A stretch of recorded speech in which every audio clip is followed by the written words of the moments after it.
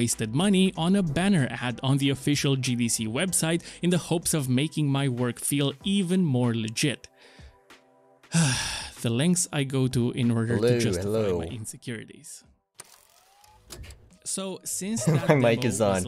Okay, there we go. I figured this is going to be a little bit of an odd stream, I think. Their turn to play. And since the game was a linear experience, well, this is kind of just what I do in my free time. Else play, they would ruin all the twists in the game for themselves. Wait, shut up. So I got this is just kind of what I do in my free time. I just I make games, I guess.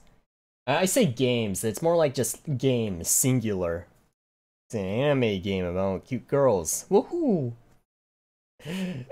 Okay. Was the entire app. You would have to run. Yeah, I just kind of have YouTube videos on in the background while I do this. Helps me stay sane. And that was pretty much it. I was using the phone's accelerometer to detect acceleration and calculate movement speed over a certain amount of time in order to determine if you were truly moving or not. We also experimented with pulling the GPS system for location data, but that was too slow and inaccurate for a health bar that drains in like 10 seconds. I even accounted for anti-cheat methods, preventing the bar from mad allergies. Shake your phone. Now this app is no longer available on the Play Store, but if you have an Android phone and you really want to try it for yourself, I made the APK file available for the lowest Patreon tier on patreon.com/mentalcheckpoint. So if you want to take it for a spin, go to the link on the screen right now. Anyway, it was really fun to see people react to the realization that they have to actually move after opening the app. This also resulted in some people moving away from our booth and never coming back. Very good distraction indeed. Eventually, we ended up going to more and more events, gradually stepping up my game. At first, my booths were made up of random things I had at home, like Alright, for these garbage bags, I'm just gonna kind of draw them like kind of blobby like that. If I can borrow their Xbox controllers to return them significantly more greasy. Shortly after, I have upgraded to professional looks pretty good, right? Like cardboard and markers. But in the end, Movordai was showcased across multiple continents and countries, including the US several times, UK, Germany, Austria, Pakistan, France, Romania, Ukraine, Finland, Sweden, Poland, Croatia, Argentina, Russia, Vietnam, Lithuania, Italy, Taiwan, Spain, Netherlands, and my favorite, game is going for every event I've been to, I have printed various marketing materials, from business cards to those character flyers and a bunch of other stuff. And I always either leave those at the booth for people to simply grab, or I actively spread them around in the crowd, for free, obviously, since they are marketing materials. So imagine my surprised face when I found out that someone was trying to sell our free promotional materials on eBay. And the guy was also asking for 30 whole dollary dues. I was actually considering buying them, but I didn't. Oh, and speaking of marketing materials, while I was designing and printing banners for events, out of boredom, I developed the habit of hiding tiny rocket ships in the artwork of those banners. Alright fellas, have you taken your allergy meds yet? I got mixed reactions when I showed I barely did. So this is the perfect time to settle this in the comments below. Is this something you would do as well, or am I the crazy one? Because even though I'm almost 30 now, I still think this is funny, and I might still be actively doing it in these videos, so let me know.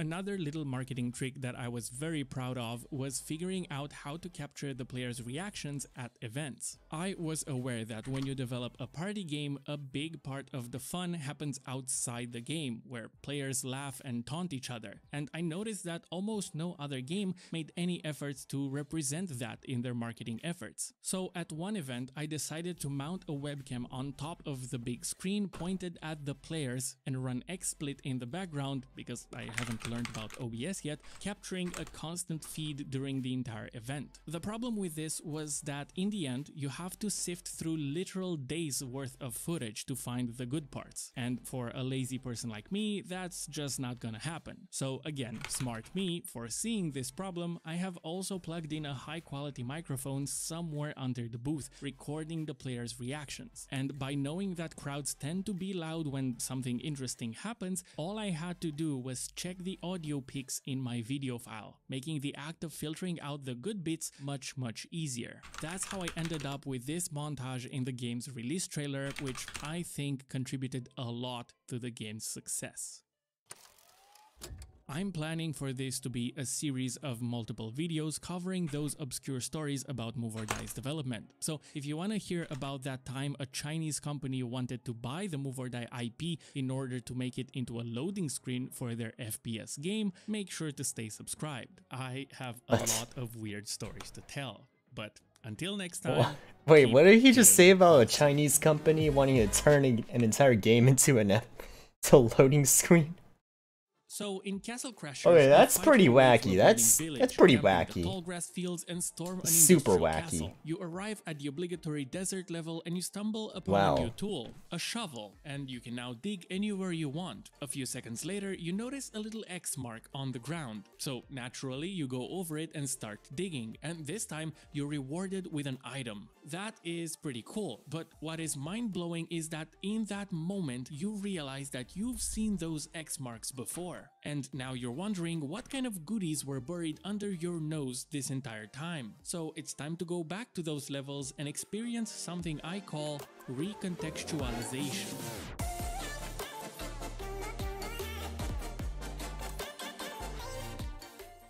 This video was sponsored by World of Warships, the strategic team-based sea battle game available for PC. There are 44 million players controlling 400 historical ships over 40 different maps in this game, which is pretty much the go-to game if you're into anything related to battleships, aircraft carriers, or cruisers. And the developers are apparently releasing new content every single month. Oh, also, when it this comes guy to says playstyles, apparently in his sponsored message. Make a division with your friends by getting the game through the link in the description. And you know how these things go. Doesn't this bag look kind of phallic? You'll get a bunch of free goodies like 200 doubloons plus 1 million credits, as well as the premium battleship USS Texas. Yeah, it looks a little phallic. Not gonna lie. Thank you very much, World of Warships, for looks a little phallic. This video. Go show your appreciation by downloading the game. All right, time to officialize it. Now back to our video. Years after we finish a game, we only remember certain highlights from that gameplay experience, like catching the boat in Prince of Persia, your first knife kill in this game, and how bullshit that race was in Mafia 1. Those weren't necessarily good memories. However, when the context changes in a game and it allows you to experience a previous section from a new perspective, that's pretty much guaranteed to be remembered. Right, okay, as so a this is it's the moment when you 9 learn a piece of garbage information bag that makes sprites. you go, That "Wait, is, I could have that should be done that plenty. this whole time?" At that moment, it feels like the game opens up and your curiosity is ignited, which is a very powerful moment we associate with what we call good games. However, pulling that off in your game is not exactly easy, so let me try to define this thing I call recontextualization. It's the immediate introduction of a mechanic or piece of information that enables the player to experience already existing content in a new way. In other words, this is kind of how I remember the garbage cans in my school. Content, and that is an important part. It has to be content that was already there. So sprinkling new enemies in an old area does not count. Yeah. I mean, sure, it brings some value to that area, but it doesn't have the same emotional impact as recontextualization done properly.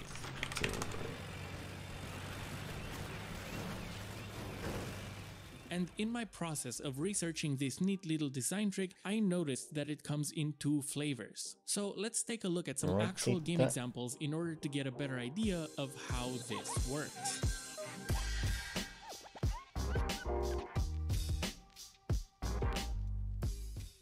The mechanical type of recontextualization implies that the player can only experience it once the game allows them to. This usually takes the form of unlocking an ability or receiving an item that allows the player to interact with previous content in a new way. Basically, it's a mechanical switch that the designer decides when to flip. At its core, it's the kind of design philosophy behind most Metroidvania games. You stumble upon an item that grants you an ability you can use to overcome an obstacle somewhere else in the game. A better example of this is the shovel from Castle Crashers mentioned earlier. At the point when you unlock the shovel, you're already roughly halfway through the entire game, and at that point you've seen almost a dozen X's on the ground in previous levels. So in this case, the implementation works flawlessly because the game allows you to move between levels whenever you want, encouraging you to act upon that curiosity of yours. Another interesting approach to changing context mechanically is character creation. Different characters with different abilities would allow you to approach content differently. Let's say, for example, there's a game in which you can invest points in various skill trees, go all out on hostile abilities, and you can take down any group of enemies. However, if you invest those points in strength, you can move this heavy vending machine to reveal a vent that allows you to bypass that group of enemies in the exact same level. Same content, approached in a different context. It's a bit... Adam! going to need Adam, to what's increase my happening? What's your palette. situation? Adam! It seems that a lot of games use this design tool to mess with navigation. Getting a new disguise outfit in Hitman allows you to navigate previously hostile areas. Or in Dead Cells, you'll find these green blobs around that you can tickle. And after you play some more, you'll stumble upon a rune that allows you to transform those green blobs into vines. You can now climb into areas that were previously unreachable. And while these mechanical examples are great, there is that second flavor I mentioned that I think is even better. That's the skybox. The knowledge type of recontextualization is the kind that happens directly in the player's mind, and because of that, I think this has an even bigger emotional impact on the experience. It's also significantly more difficult to design as a result of that. Where before you had to wait for the game to mechanically unlock something for you, now you don't have to wait at all. It's something the player can do at any time as long as they know they can. It's all about the knowledge in your brain and what you know. So take Tokitori 2 for example. In this lovely puzzle game, you have to manipulate the creatures around you in order to navigate the levels and solve puzzles. And you do that with your abilities that you already have available from the very beginning of the game. You don't need to unlock any skills. So as you start the first level, you go to the right and you use your stomp ability to break this platform. Shortly after, you learn that you can feed these little purple creatures to the blue frog, and if you stomp next to it, it's going to burp a bubble that carries you upwards. Oh, and your other ability is a little chirp that can move platforms and lure birds to your location. So now, with the knowledge of how to interact with these creatures, you start the game again. However, this time, instead of breaking that platform, you realize that there's a bird there that you can lure over by chirping. So you try that and it picks up this purple creature that was conveniently placed there, and now you can feed it to the frog. So with one more stomp, you have just discovered a completely new area. This is the beauty of knowledge-based recontextualization. Those rules and creatures, the content was always there this entire time, but you simply lacked the knowledge of interacting with them in this new way. In Hollow Knight, you run into this spike gap that's so big it's seemingly impossible to jump over, unless you know that you can pogo off of spikes by swinging your sword downwards. And as a result, you're treated with a little reward. As soon as you learn that, you start asking yourself if there are any other spike gaps that you could pogo over anywhere else in the game. And that thought right there makes any game feel way bigger than it actually is.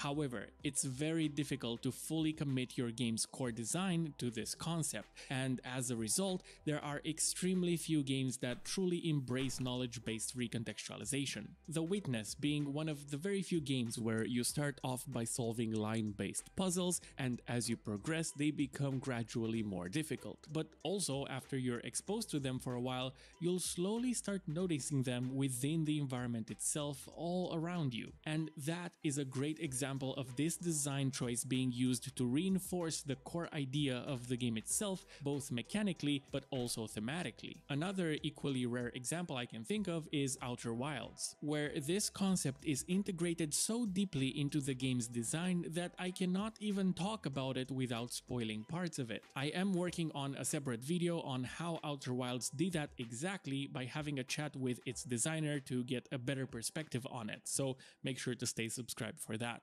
But regardless if you prefer the mechanical or the knowledge type, we should talk about some worries when it comes to adding these concepts into your game.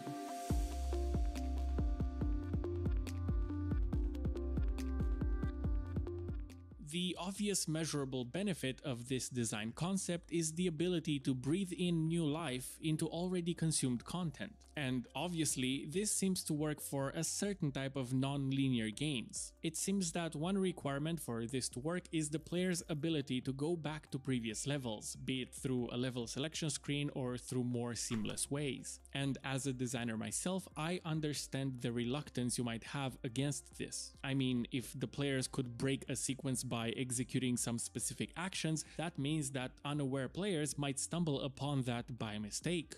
And yeah, that's true, but statistically, that's not something you should worry about, because even if that happens, I wouldn't exactly call it a negative experience. Oh, I should not be here. I should not be here.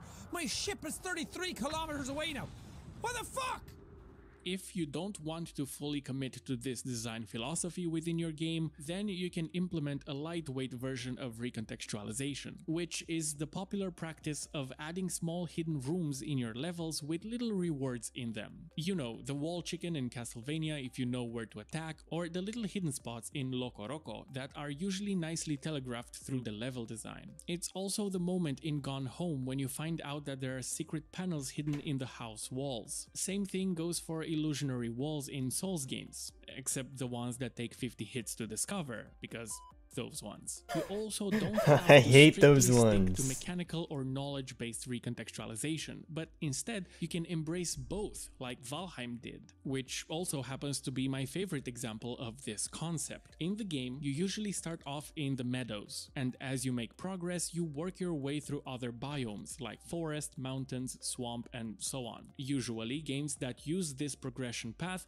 don't really give you a reason to go back to a previous biome after you've moved away from it, effectively making it into dead content. However, in Valheim, you stumble upon an item called the Wishbone later in the game, and when you equip this item, your character starts pulsing whenever you're close to a secret, and it turns out there are secrets buried in the ground everywhere, and they are different based on each biome, giving you a reason to go back and experience old content from a new perspective. I actually did not know that about Valheim, because it's both a mechanical switch by unlocking the item, but also a knowledge one if you know what to look for. You can find those secrets by paying attention to subtle hints and landmarks without really needing the item to begin with.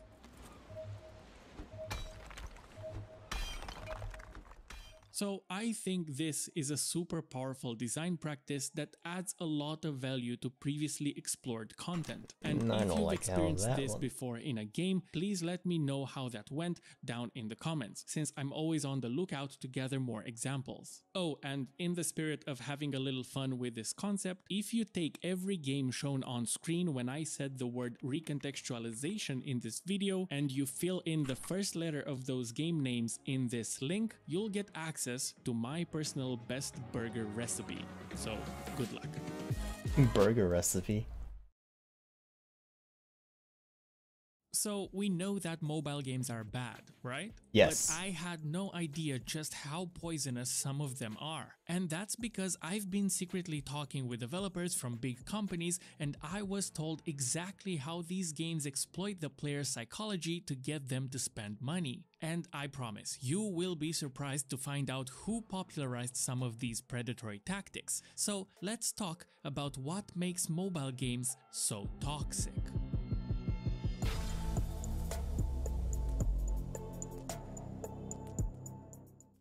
This video will be a constant spiral of, oh, it gets worse. For example, you know those mobile ads you see everywhere? Well, I hate them. It turns out the games they advertise don't actually exist. Get this, it's apparently a common practice for companies to A/B test ads for fake vaporware games, and whichever ad gets more attention, they start making that game. For the longest time, I've stayed away from mobile games because I had this gut feeling that they are not made to be inherently good games, but instead their design is driven by profits. It turns out, most mobile games are filled with unethical ways of getting players to spend money, and for the past few weeks I've been talking with developers from some big companies, and I was told how the morally questionable sausage is made. Now, for obvious reasons, those developers will remain anonymous, but you know who you are, and I thank you for exposing these secrets I'm going to talk about. And also, the games shown on screen are not necessarily related to the topics I discuss. So in the hopes of making players aware of these tricks and help you avoid them as well, I'm going to shine a light on these predatory schemes and the companies behind them. This video is sponsored by Raid Shadow Legends, the well-known role-playing game focused on epic PvP battles. Wait, is it? Let me tell you about the Doom. What the hell? The evil secrets behind free-to-play games, and the sponsor is Raid Shadow Legends. Hold on. Wait a second here. Wait just a second. I need to see the comments for this. The mobile games industry is inherently toxic and just wants you to give them your money. This message is sponsored by Raid Shadow Legends. Ironic. Oh my gosh. Which is basically a giant prison full of evil monsters that is slowly failing. So now it's up to us to go in there and knock some heads before they get out. You're going to need some seriously powerful. This guy's actually insane! Debuffs, since the Doom Tower bosses ignore block debuffs. I personally love the PvP arena. He's a menace! How addictive the game is as you slay monsters. And because you're watching this video, total video, menace! Oh my goodness gracious! Right now, and if you use the link in the description or scan the QR code on the screen, you'll get unique bonuses worth $30. Like, for example, the free epic champion Rector Drath, alongside 200,000 silver, 1 energy refill, and 1 XP boost. And on top of all of that, you'll also get 1 ancient shard, so you can summon awesome champions as soon as you start playing. All of these treasures will be waiting for you right here, but act fast because all of— Shut up. Need to do something real quick.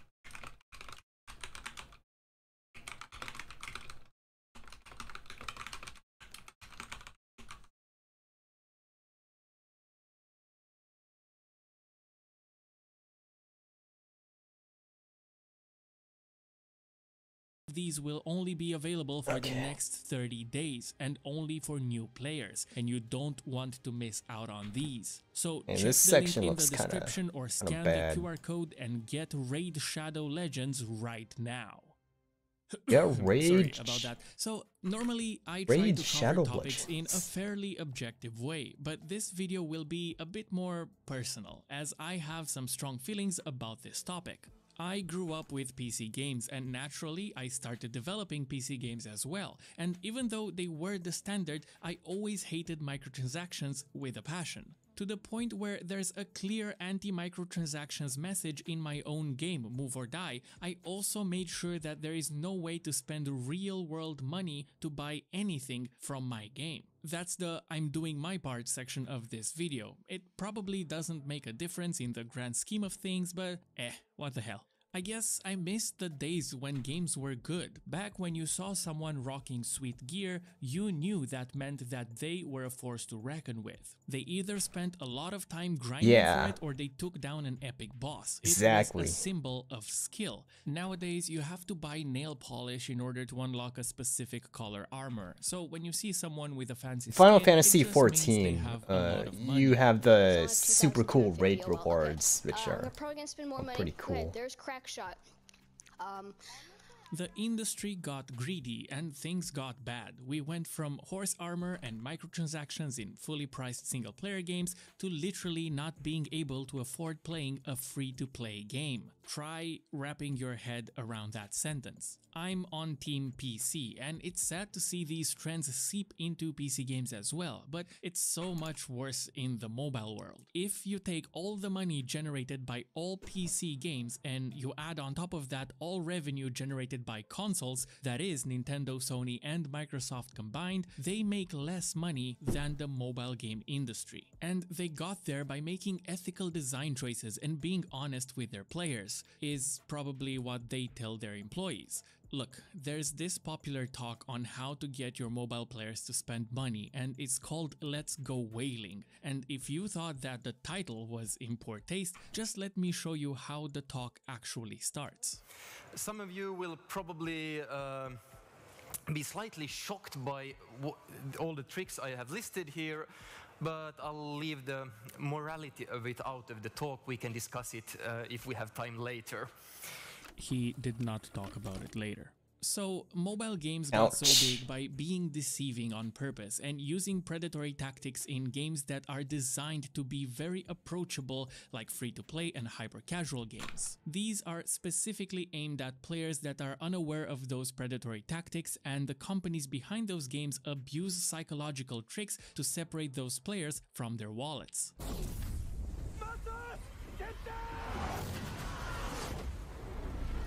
Alright, the silhouette of this side of the wall looks pretty bad. A lot of those players are retired I'm senior going to go citizens or it. people with gambling addictions that are already in debt, spending money that they don't really have, and boy are those games good at squeezing money out of those players. And I know, you're thinking, it's fine, I don't fall for those tricks and I've never spent any money in a mobile game before. I personally don't fall for those tricks unless I do. I thought the same thing, but it turns out even if you don't spend money in those games, you're still contributing to the predatory system without even realizing it. But in order to explain that, I'll have to tell you about what's going on inside the companies responsible for those games.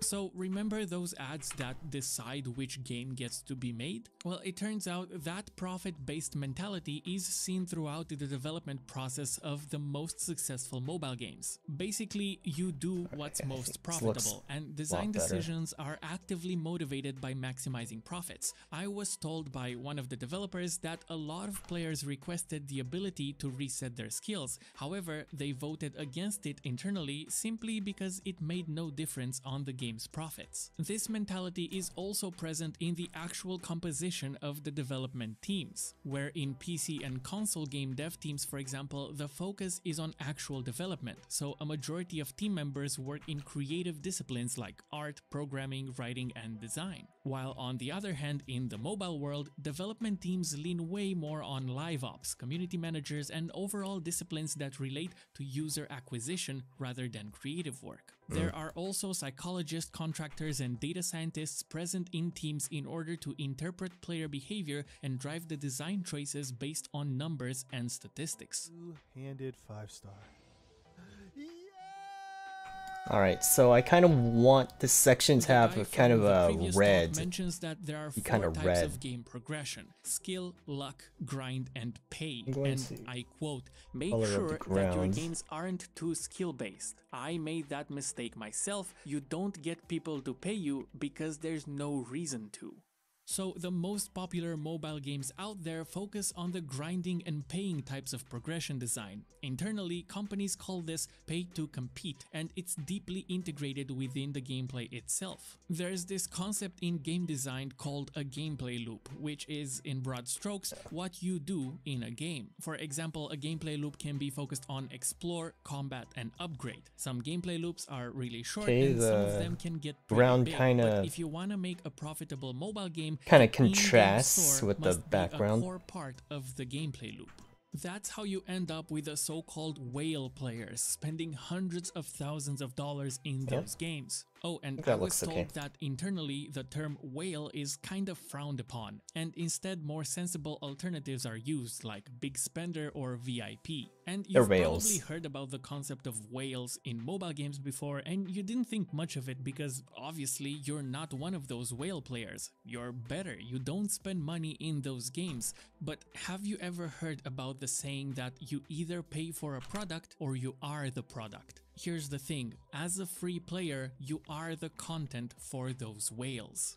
Games are designed to monetize bullying, constantly pushing for that power trip and forcing players to attack each other, only to encourage them to spend even more money in-game, be it to gear up for a fight PvP. Or damage control after one.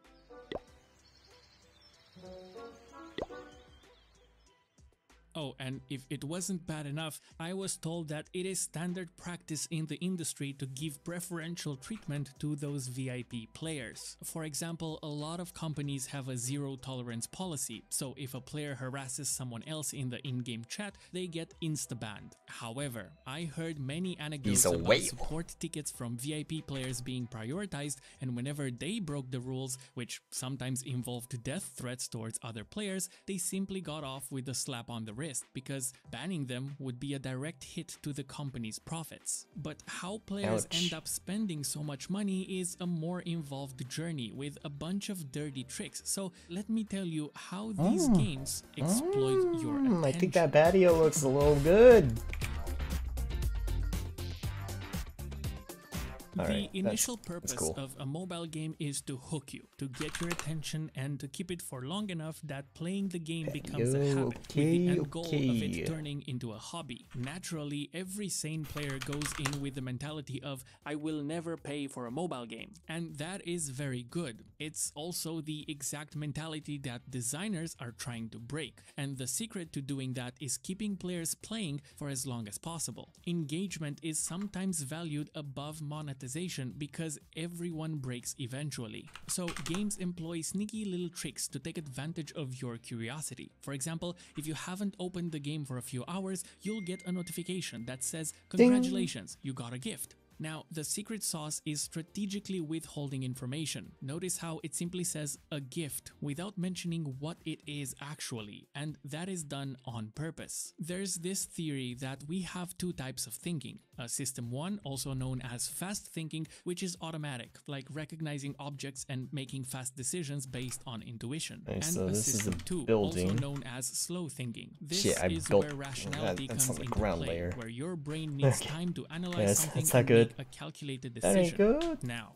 can you guess which one? It's system 1. Mobile games are all about the fast thinking system and are focused on immediate gratification without making the players think too much, because we don't want any rationality when it comes to financial decisions, right?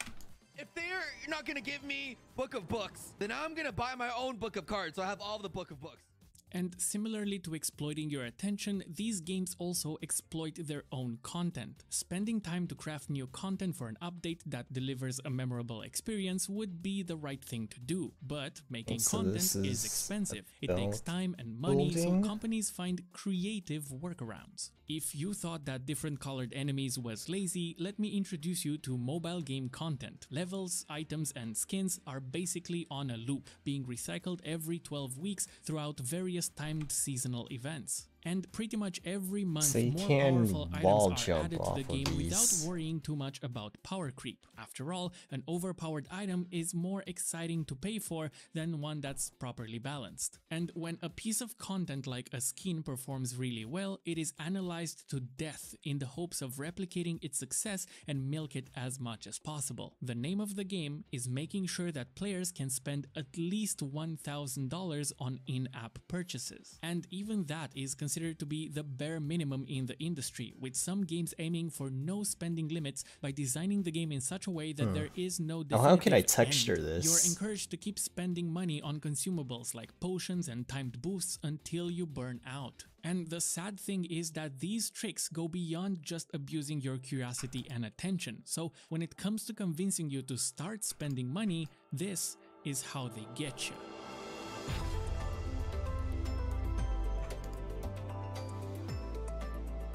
You getcha already with know about gotcha. loot boxes, since they have been all over games for the past few years. They have a good presence in mobile games, but they have also been used in PC and console games for a while now. Can you guess who popularized the whole loot box mechanic? Valve. Of all companies, in a 2010 patch for Team Fortress 2 where the crate and key system was introduced. There were even international Valve. debates on loot Unintentionally boxes and their ruining gambling rules, gaming. and as a result, legislation was created forcing developers to make the item drop percentage odds public. I was told that initially complying with this legislation caused a little bit of worry internally, but companies realized shortly after that there was no noticeable change in players' spending habits even with the odds being public.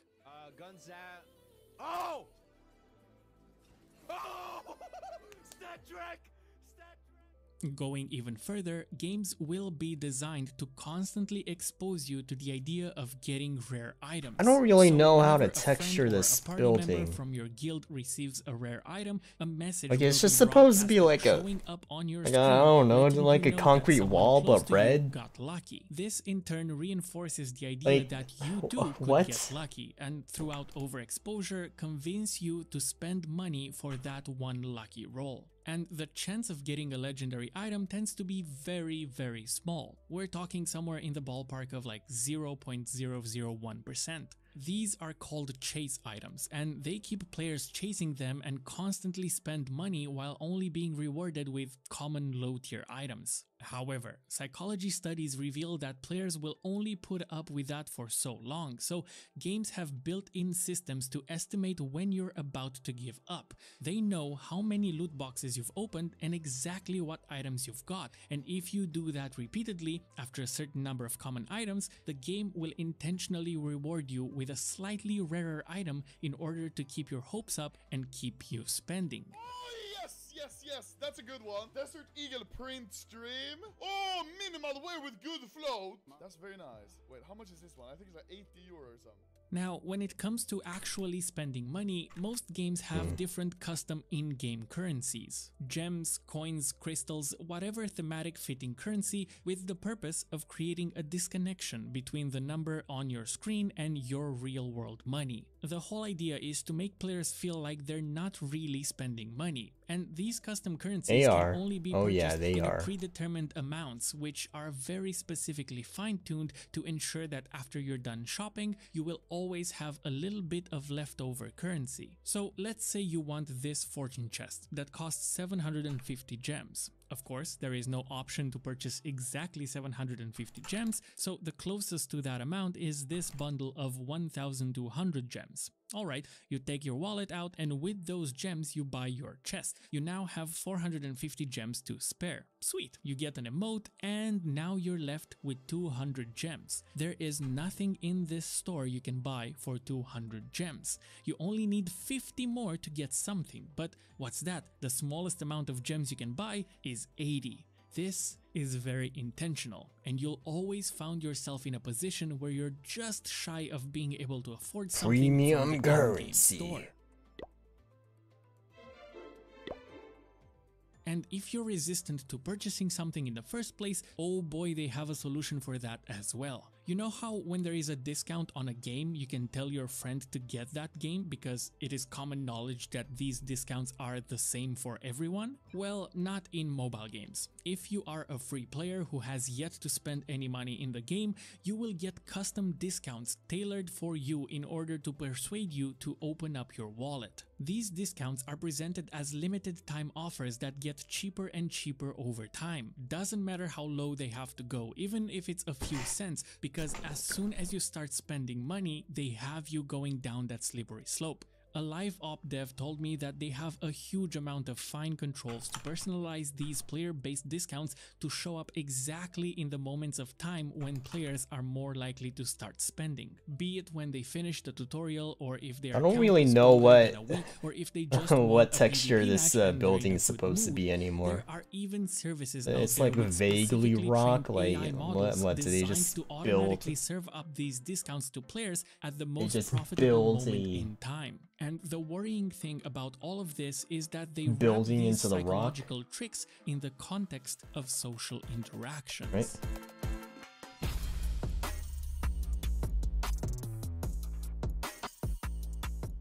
First of all, most of the predatory tactics I've mentioned so far take advantage of players' fear of missing out. We are FOMO. social creatures, and naturally we want to be part of things and feel like we belong. And Right. that is a reoccurring pull out the weakness that symmetry these tool. games abuse constantly. All of these discounts are on a limited timer on purpose. They tell you to act now because the offer will expire soon and you definitely don't want to miss out on this one. We see this in our everyday lives, including PC and console games where the currently most popular form of this exploit was born: the Battle Pass, a linear timeline of items that you gradually unlock as you play the game.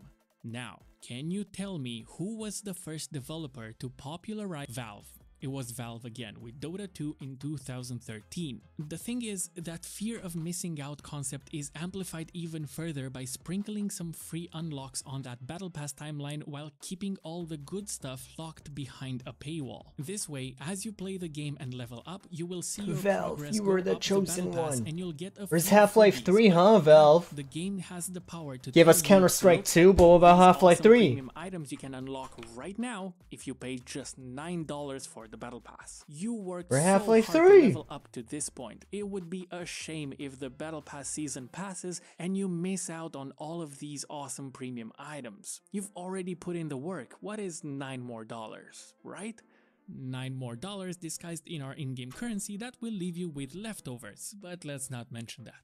So this is known as loss aversion, and it's the concept of giving the player something Great. and threaten them that you'll take it away if they don't pay. This works because people get attached to the idea of owning something, so they're more likely to pay to prevent the loss of ownership than they would be to gain something to begin with. Some games will show you premium currency you gain in your bank by simply playing the game, but in order to gain access to that bank and be able to use it, you guessed it, you gotta pay.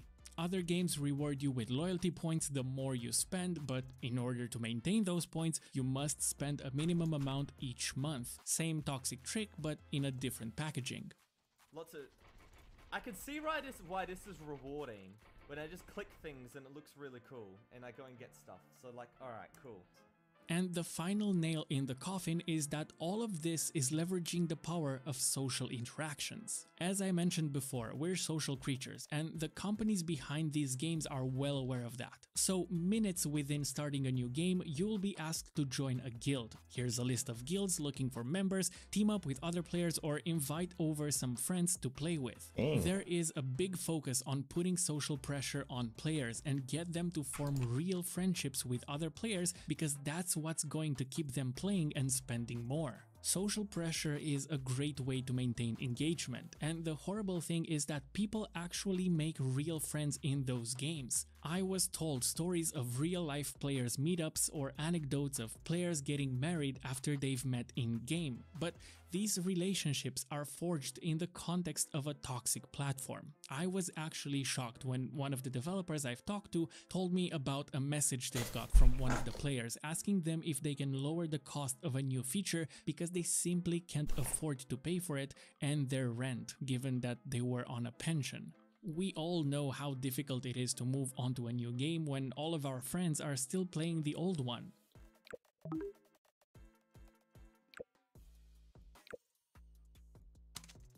So if you already have a gambling addiction and your social interactions with other friends happen throughout the in-game chat of a predatory game, you're simply stuck in an echo chamber where your bad tendencies are simply amplified. There's a big-ass door. Also use the labeling technique, which is the idea that people are more likely to behave how they are told to. So if the game tells a player that they are generous and good at supporting the developers, they are presumably more likely to spend money in those games. By the way, thank you so much for already being subscribed to this channel. You have a great taste in game design YouTubers. I really appreciate it.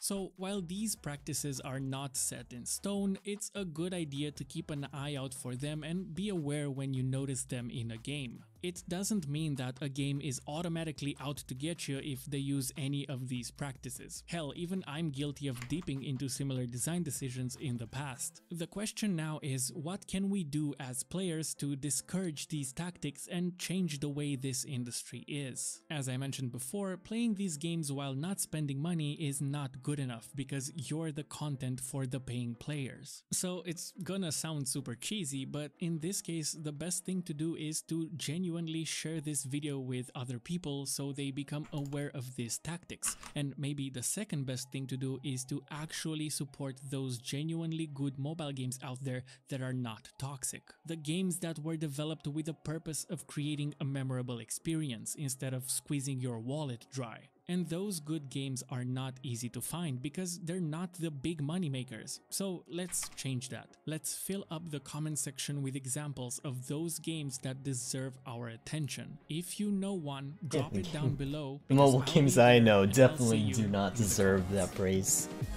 I play one of them. Too.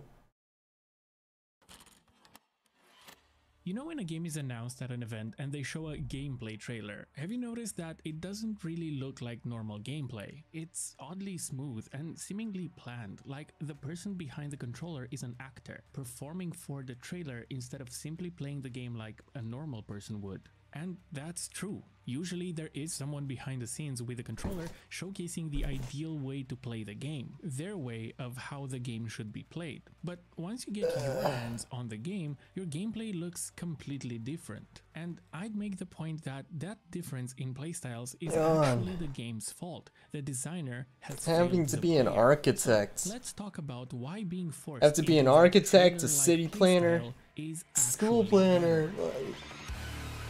Just to get the right look and aesthetic for the area. It's rough, pretty rough. I'm aware that this video will rely a lot on Doom examples, but I'll try my best to sneak in other games as well. So wait, what is this layer for? This is the door. The truth is, when we showed it at make a roof. That was me playing.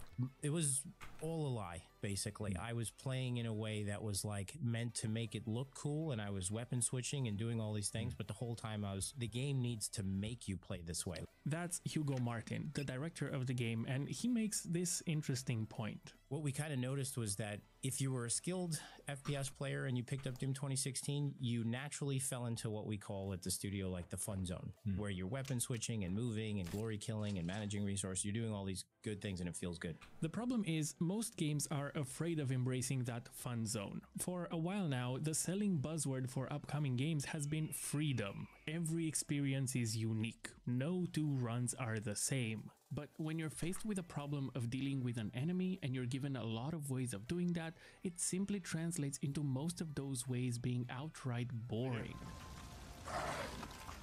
There you go, buddy. Tony Hawk's Pro Skater wouldn't be fun if you'd ollie constantly. Now I'm thinking of like a spiraling. Wouldn't be engaging if you'd cheese your way to victory. Spiral. At me. That's it what kind of looks like this. But more on that later in the video.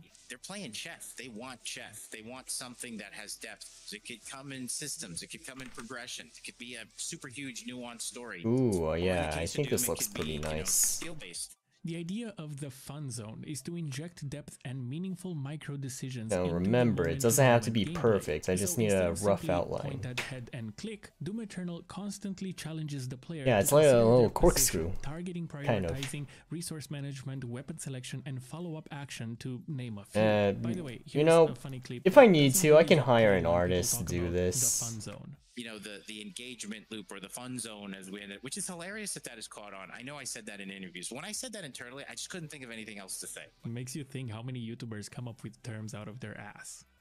So as the designer, it all comes down to the balance between encouraging the player's behavior versus enforcing a specific playstyle. For example, Bloodborne encourages more aggressive playstyles by healing you if you attack an enemy within a small time frame right after they hit you. Or the double resource system in Wolcen, where you have two bars, basically one looks for kind of range and funky. one for melee. It's kind of So funky using right now. attacks that drain one of the bars makes the other one refill, creating a balance between I never various said I playstyles. was a background artist.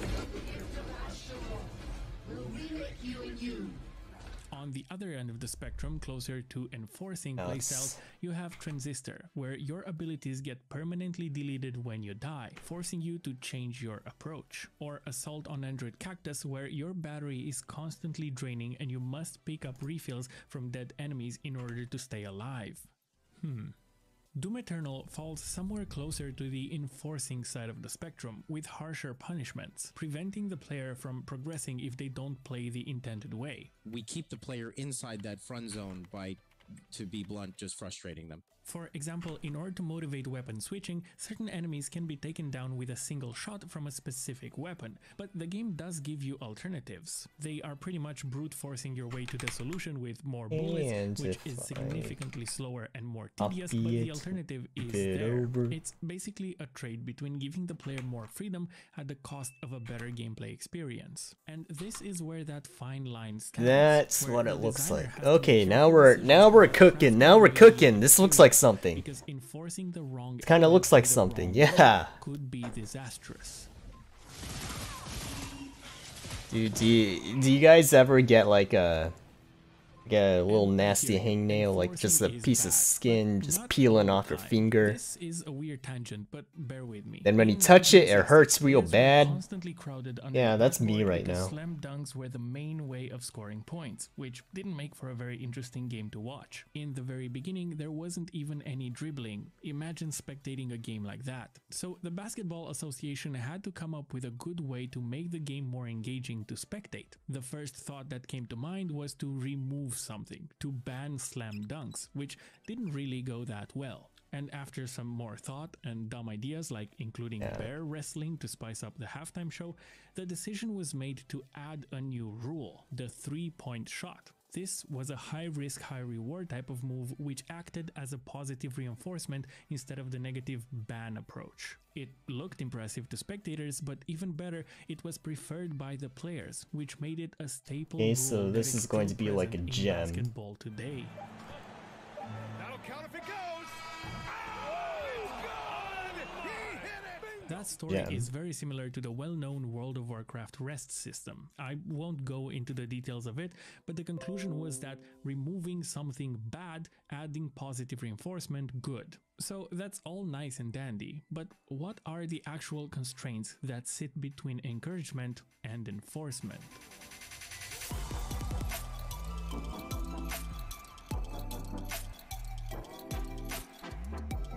There is a popular quote that shows up in every game design video essay. Given the opportunity, players will optimize the fun out of a game, like upgrading your strength in Deus Ex like a so you gem. can carry a turret around, pulverizing enemies in the process while being shielded from their bullets. Or another example would be noob tubing in Modern Warfare.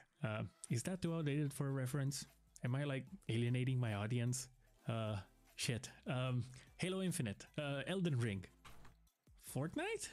Is that better? We good? Okay. So that quote came from Soren Johnson, the co-designer on some of the Civilization games, and the other designer, Sid Meier, added that one of the responsibilities of designers is to protect the players from themselves. In Bullets Per Minute, a game all about rhythm, your actions like shooting, reloading, and dodging must be synchronized with the beat, otherwise you're punished by your score multiplier resetting. And I think the severity of the punishment is what determines where your design falls on this spectrum. In Move or Die, I have created the you have to move or you die mechanic to encourage a fast-paced and dynamic playstyle. And even though it's in the name of the game, the punishment for ignoring that rule isn't really that severe. Where the heck is the it? game modes change so fast. Okay, so if what? you end up dying because Oh, you didn't it's up move, here. you're removed from the game for only a handful of seconds. So I would argue that that's more of an encouragement rather than enforcement. Maybe I should redesign that mechanic. You should stay subscribed to watch me destroy my own game if I ever get around to do that. No! Oh shit, I'm falling. Fuck. No, I can't blast. The leg of my chair broke off. Really? I'm not even joking. Now, what exactly do you have to do in order to get your game anywhere on this spectrum? Well, first, you have to identify what actions your players can do in your game, like movement, weapons choice, or resource management. After that, you have to ask yourself what decisions those players have to take into account before performing those actions. For example, when it comes to positioning, most games that have explosive enemies encourage you to keep your distance. In Doom 2016, your chainsaw melee attack is used to refill ammo, so it does the exact opposite on purpose, making your position relative to the enemies an important factor in the middle of a fight. Another cool example I like is from Ultra Kill, where the game greets you with the words "Mankind is dead, blood is fuel, hell is full." And you quickly realize that all the blood gushing out of enemies can be used to regenerate your health.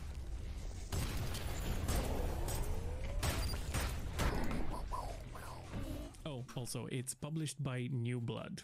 Very relevant. So if positioning is concerned with where you are, movement would be the focus of how you get there. In Doom Eternal, the meat hook was introduced, yet another grappling hook we've seen in many games before, but it was implemented okay, this. Like the conversation around the I don't meat hook like was, how hey, how most meat hooks are gonna pull the squarey, enemy towards you, but not in Doom. how Doom, square you like move towards the the enemy, and you have the physics to allow yourself to throw yourself up in the building air to the is. side. That just emphasizes one of the core But pillars what of the fun if- zone of Doom Eternal, which is movement. I guess. Titanfall, Get to the Orange Door, and Ghost Runner are all good examples of games that put a lot Get of thought in their trapezoidal. player movement, but It kinda looks like a- kinda looks like a now, gem, when too. it comes to weapon switching, as the designer, you have to make sure that every weapon in your game serves a purpose. In Doom 2016, you start off with a pistol because it's the unwritten law of game design tropes, and shortly after you get your first real weapon, you never have an actual need for that pistol anymore. So if you want your players to think critically about weapon switching, try to avoid situations where the player simply finds an objectively better weapon, removing any reason to go back to any of the previous weapons. The box is awaiting your attention. Lady Luck, be kind. Doom Eternal deals with this by designing each enemy to have a weak point that is exploitable with a specific weapon, pushing the player to constantly make micro decisions about switching their weapons on the go. Even the small creeps that pose no threat Alright, have I'm a just purpose, going to acting put this as on its ammo own, and like- overall resource refills. That aspect was also tweaked in one of the later expansion packs, but you get the Column. point. They also prioritize the fun zone type of gameplay at the cost of gradual tutorialization, showing players exactly how to take advantage of those weak spots through a pretty invasive pop-up, which is something I talked about in this video. So I'm going to contradict my past self. Anyways, and say it that looks like in the shit, interest but- of enforcing a better playstyle, We can those ignore pop-ups that. are justified. Let's just ignore Please that for don't click now. this. So those player actions we've covered are pretty much a direct way to influence playstyles in the encourage and enforce spectrum. But what about pushing players towards the fun zone with other complementary Alright, systems? that looks slightly better.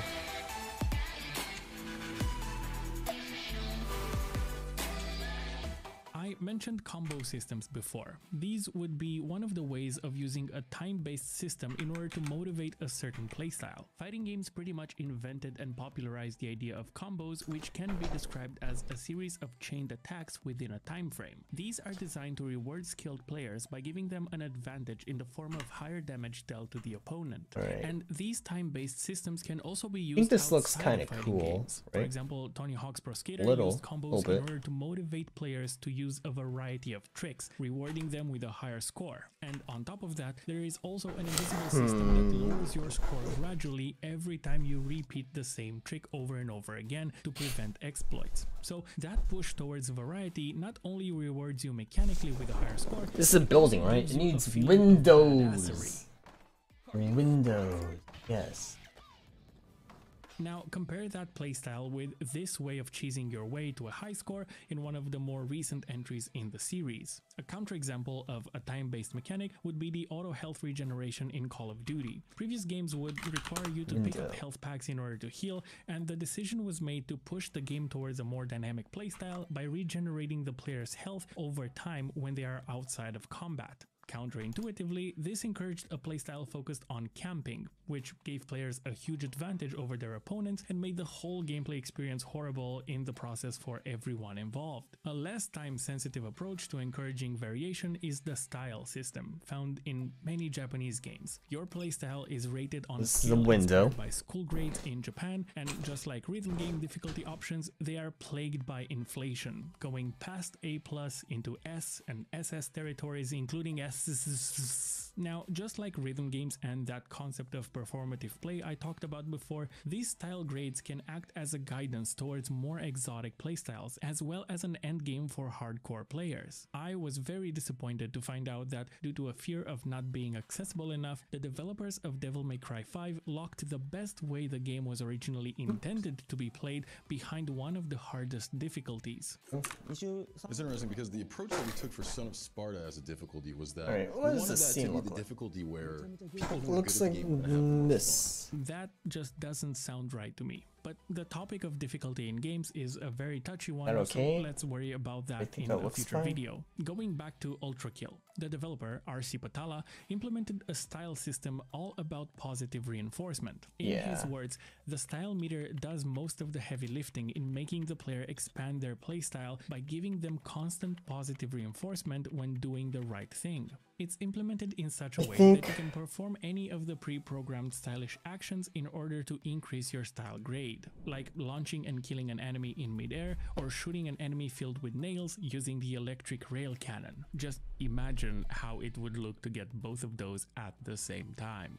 And on top of that, the game also checks how much time you spend in the air without touching the ground, as well as how long has it been since you switched weapons, among other invisible variables. Rome wasn't built in a day. Oh, and you want an A+ example of a stylish mechanic? Implement a coin in your game that you can flip up in the air. It doesn't do anything, so let the player wonder Rome what wasn't it's built used in a for. day. I Later think on in I'm the game, hint at a potential combo and allow the player to figure out that you can fling up the coin and shoot it in midair, only to have the bullet bounce into a nearby enemy, killing them instantly and giving you mad style points.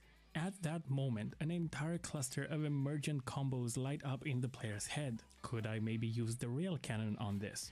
And no, it's time to separate all these layers. This is an interesting approach of presenting the player with a curated move list that allows for emergent, stylish, fun zone behaviors. It's just risky to assume that players will willingly adopt those playstyles. For example, this is how I played Dishonor, one of my all-time favorite games. I chose the non-lethal ghost approach of sneaking everywhere, and as soon as a guard saw me, I had to quick load from the last checkpoint. It was fun, but it wasn't this fun. You're looking at gameplay footage from someone on YouTube much more skilled and creative than me. Now, those were a handful of examples I am personally familiar with when it comes to encouraging versus enforcing playstyles, and I'm aware enforcing a playstyle is generally considered to be a no-no, but I'm curious why, because when it works, it works. I mean, can we have a discussion about your thoughts on this whole fun zone concept in the comments? Because I would honestly absolutely love that. So or this if you is happen the to know any other example that fit on this folder spectrum, for the stage. please let me know. I'm constantly going back and sprites. reading comments from previous videos to add to my personal notes on those topics. Bag 0.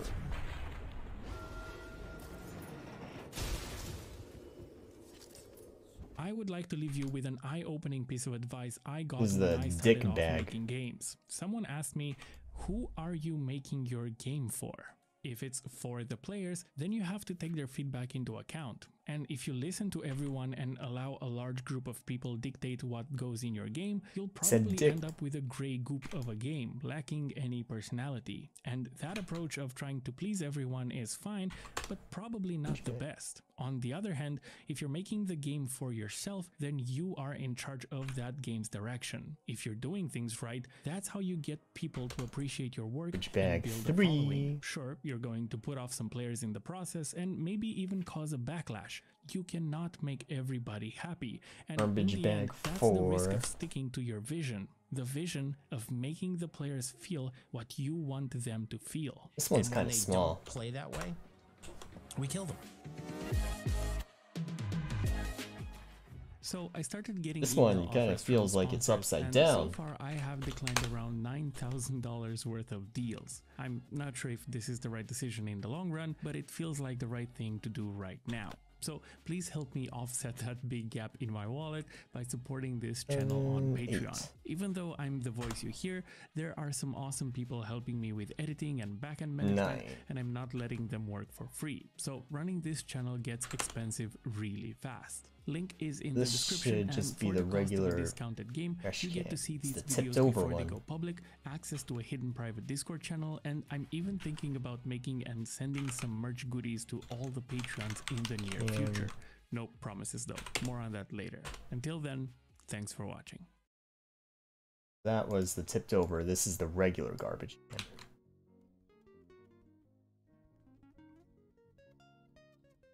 can. And okay. Let's patio.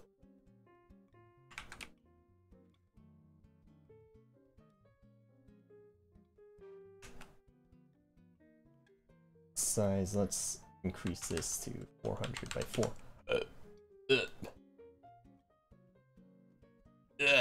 Excuse me.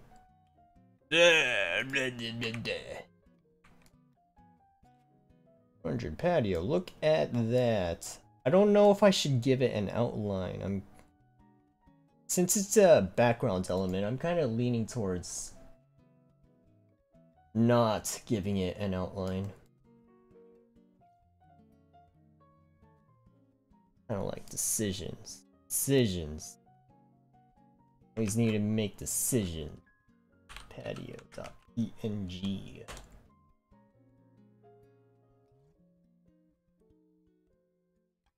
Patio, grounds, whatever. Worry about the ground later. Door. Going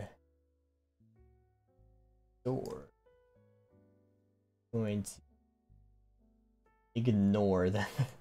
Pretend that bottom portion doesn't exist.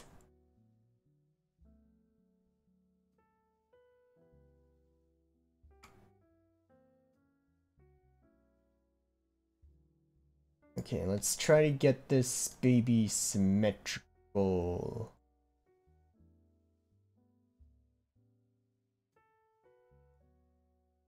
Width is 140. Okay, so now it should be symmetrical. Think? No. Well, this should be better. Check. 1, 2, 3, 4. Alright, hello everyone. Welcome to today's stream. 3, where 4. I will be using the 3.5 simulation. Oh, jeez. to Actually create scared me. some cool effects. Wait, let me try to find another video.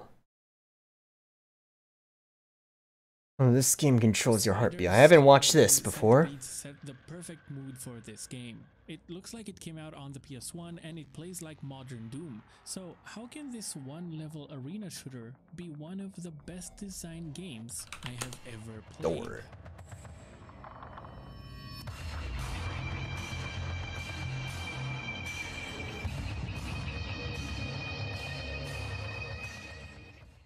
Developed by Sorath and released in 2016, Devil Daggers is an emotional roller coaster for me. It's a pretty obscure game, and the development team shares some DNA with Dust Force. However, just like the game itself, they are shrouded in mystery, with very little online presence, as they prefer to keep the focus on the game rather than on themselves. Naturally, that only made me more curious, and after enough digging, I'm happy to say that I managed to get on an actual call with one of the developers. But they wish to remain anonymous, so I won't be using any clips from our call. So, Devil Daggers is the kind of game that oozes style from every aspect of it. It's the kind of game where the lowest FOV is 85. The gameplay is super simple. You're thrown in an arena and you're asked to survive for as long as you can as the game keeps throwing enemies your way. Once you die, submit score to leaderboard and notice that your friends are better than you, like this specific friend of mine called Surfshark VPN. And it just so happens to be the sponsor of this video. Now, if you've Surfshark VPN. So even though that was bad, that was bad, that was a bad transition. The gameplay is not actually about aiming accuracy, but instead it's a game about strategy and prioritizing targets. I was told that the core thesis of the game was to make the player feel like they're always on the edge of being overwhelmed.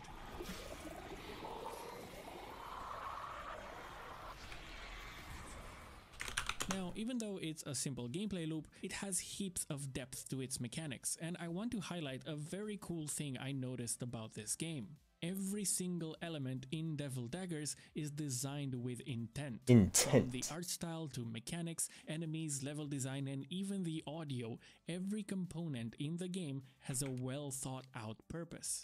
The developer said that he likes to go back to old Game Boy games because there are so few buttons on that system, and there's a lot to be learned from that. So he was really inspired by that minimalism and subtlety. You know, less is more. So the arena, enemies, and guns would be considered to be the core elements of the game, and yet they're very simple in nature. I noticed that in a lot of cases, the first and worst go-to solution to make a game feel bigger than it is to add power-ups and unnecessary complexity. And that's a very easy trap to fall into without actually benefiting the gameplay. But Devil Daggers very carefully avoided that trap. The arena, for example, it's a simple circle, and that's it.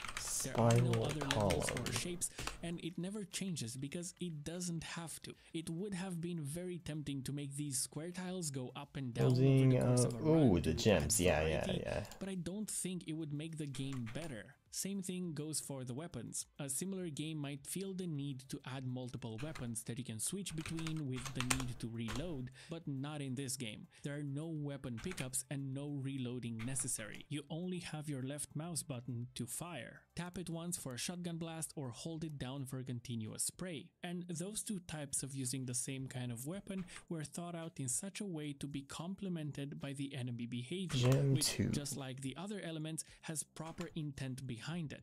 I was told that weapons are as good as the enemy design. So let's talk about those flying skulls.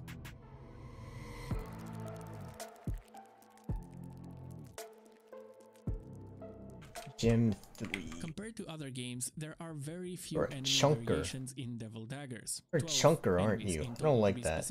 And after sampling some high scores from the leaderboard, I managed to calculate that a majority of players only see 4 enemies in their playthrough. I was able to figure that out because as the in-game timer ticks up, enemies spawn in a specific order at a specific timestamp. Their spawn location is randomized, but the timing is the same for all players in order to keep the leaderboards relevant. When you start a game, the first thing you see is a squid tower in the distance, spinning slowly and very creepily. Okay. Sprites. The small boys always follow you. Done, I think. Right, time to move on. They are pretty much the first and weakest enemy in the game, but they introduce you to the concept of prioritizing enemies. Right away is easy. There's not that many of them, but if you leave them unattended for a while, they quickly add up and form a big skull cloud, reinforcing the decision. I should try to find some resources on game design for my game. For a 2D action platformer, that is. Then there's the centipede. It looks awesome and its underside is covered in red gems. More on those later. It moves in a sine wave pattern, which means that if you time it just right, you can get under it and perform a very satisfying thing known as a centipede scrape. Later on, a beefed up version of the centipede shows up that actually challenges your movement and positioning, but I'll let you get to that point yourself. And in the meantime, there is one more enemy I'd like to talk about. This fucking spider right here. It's introduced at the same time as the first centipede shows up, which is done on purpose, and if you don't deal with it quick. Ooh, now we're in game, baby. More assets.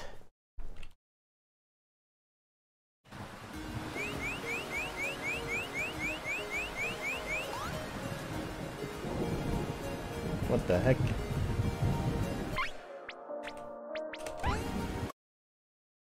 That wasn't supposed to happen.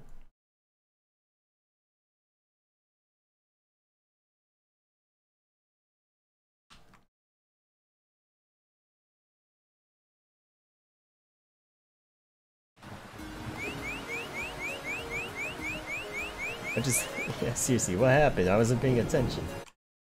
Okay, so apparently the ground isn't working. I don't know what happened there. It was working before. It was definitely working before. But now it's not.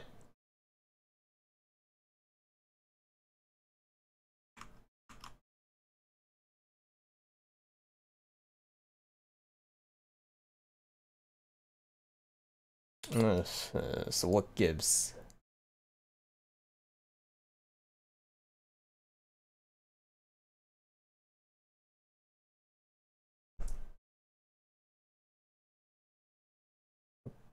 Look. Look, the white box here.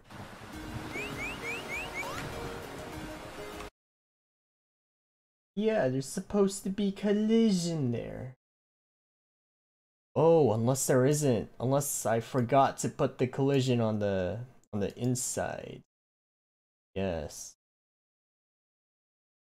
No, no, no, no, no. There is collision there. There is collision there. So something happened. It's not working. Ain't working, man.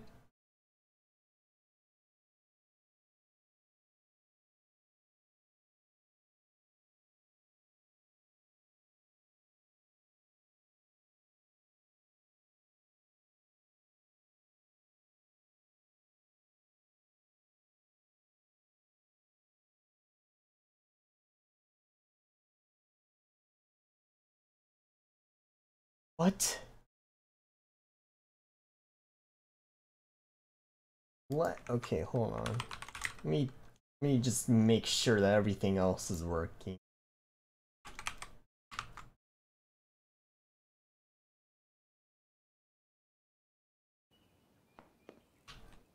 Nope. Okay. Okay, so I probably somehow screwed up collisions somehow. When did that happen? Do I need to restart the project? I mean, I did put in a bunch of new assets. Maybe that had something to do with it.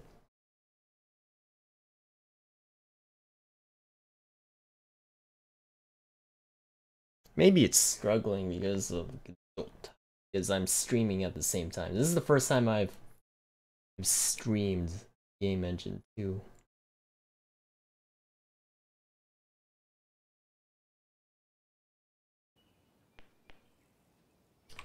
No, no, okay, okay, what gives? What gives?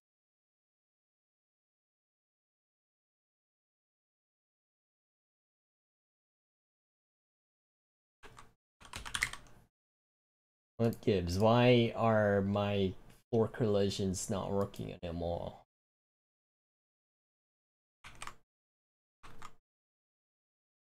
Does the debugger have anything to say about it? Nope. Ugh. I don't know.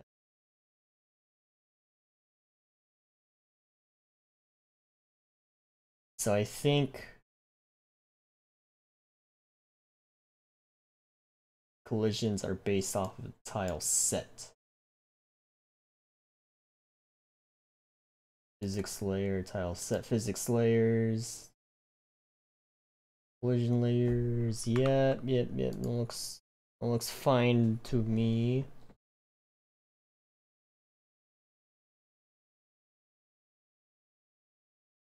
Collision. So, okay, what if I put on that layer there? Nope.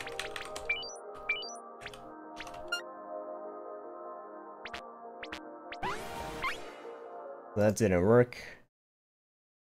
I'm just going to leave it alone. Why? Why oh why?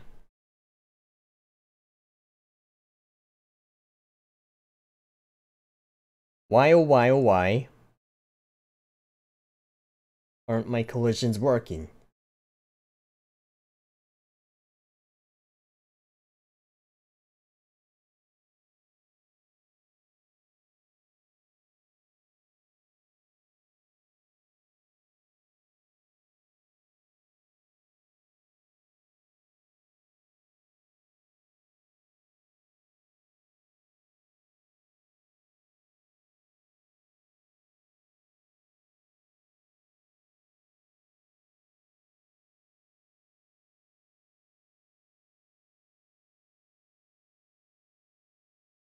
What?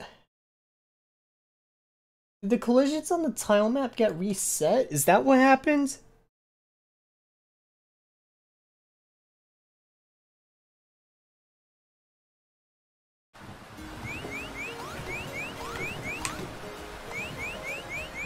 Yeah, that's what it... Where did that happen? What? What?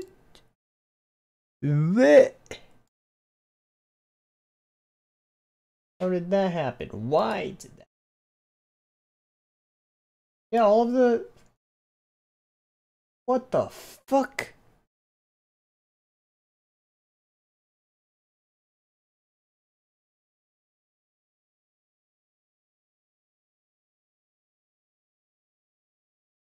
Well, that wasn't supposed to happen.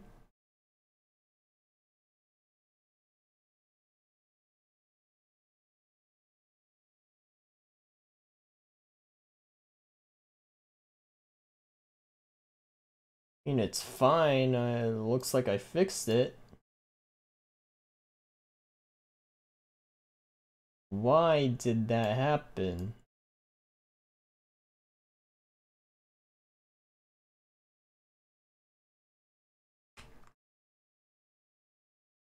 And what I'm going to do, I'm going to stash all of these changes.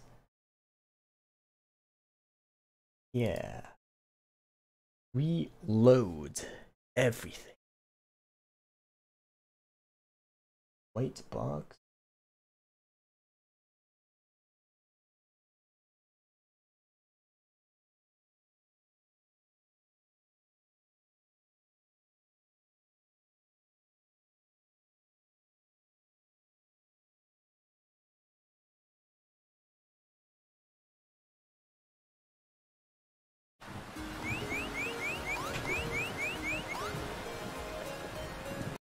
What the hell?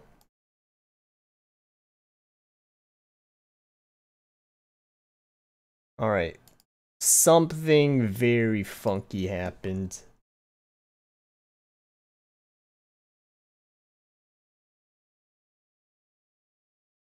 Yeah, that's what I thought.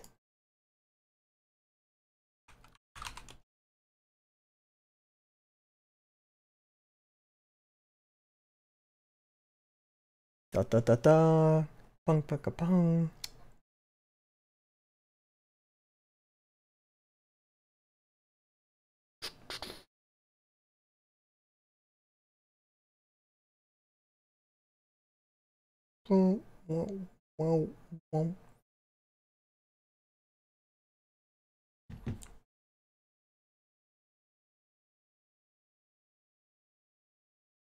Okay, it's fine. All I need to do is fix the tile set.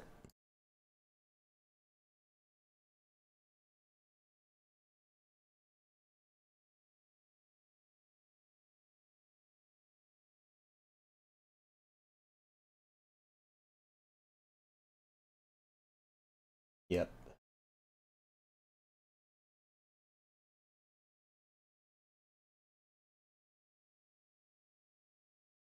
And these are one ways. Yeah.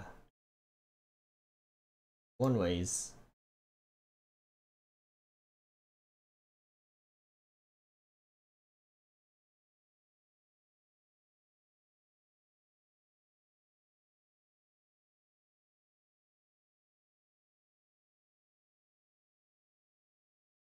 Okay, that's... I think that's it. That's all I needed to do. Let's give it a test.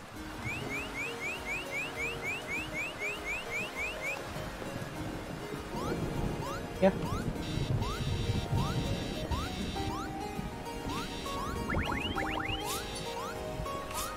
Yep. Works.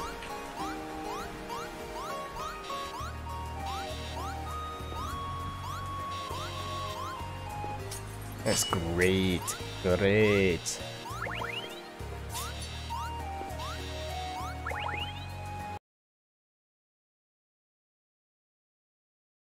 Okay. Disable the white box. I'm going to push all of these changes. Sprites.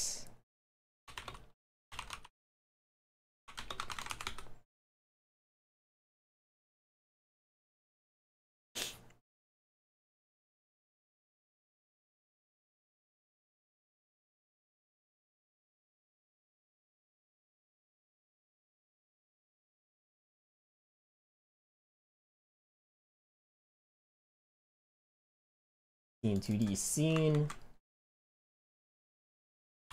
Tutorial stage. Tutorial.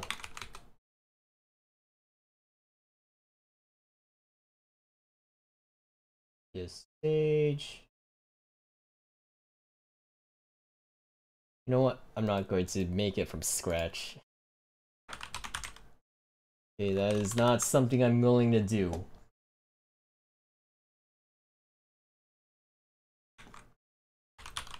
Tutorial stage. Cutscene. TSCN.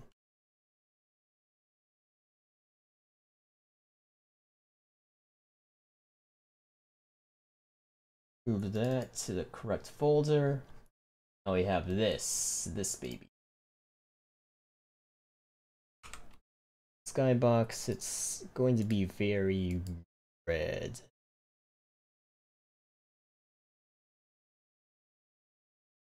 I can get rid of these background elements so that all that's left is cavern. BG.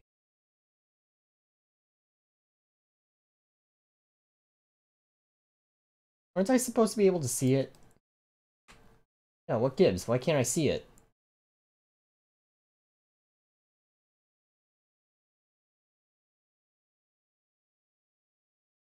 Visible modulate icon, yeah. Yeah, where is it? Oh, it's just problem with view, preview canvas scale. There it is. There it is. Yes.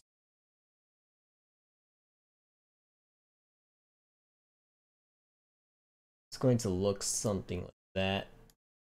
Entry point, exit points.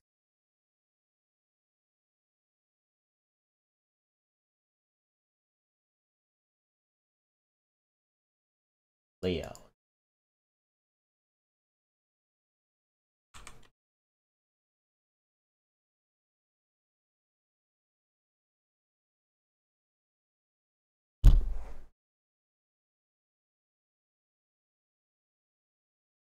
Visual. So I'm going to clear everything. Any of this anymore.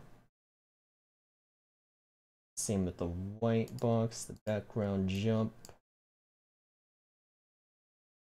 Get rid of everything.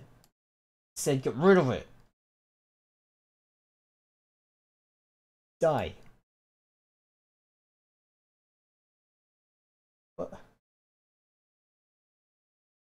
There you go, it took me a while.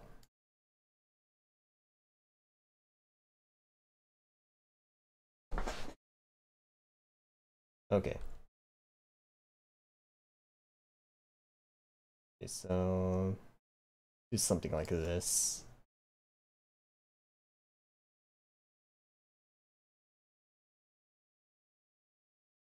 This is just going to be a good old regular rectangle. No way in or out. I can modify later. Characters. Don't need any of that. I'll just get rid of the foreground for now.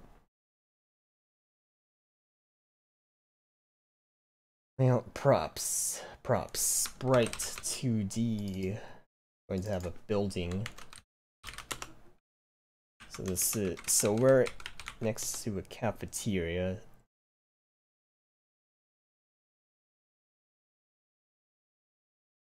This is a cafeteria building. Cafeteria base.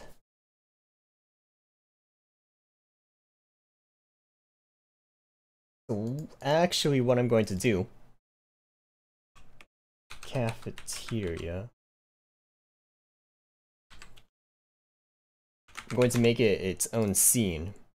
Say branch of scene, assets, stages, try to find the right spot. Props, cafeteria. Cafeteria, so this is the base. Why is it so offset? Okay, that's a little odd. Sprite. It's gonna have some of these spiral columns. Duplicate that. Yeah, it looks a little funky. I don't really care. Right. Let me flip it horizontally. There it is. Offset. Okay, so these are the columns.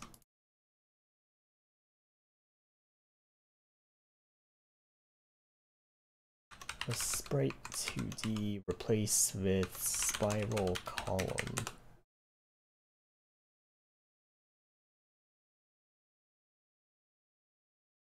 A roof ornament. Like so. No, it said duplicate. Duplicate, please.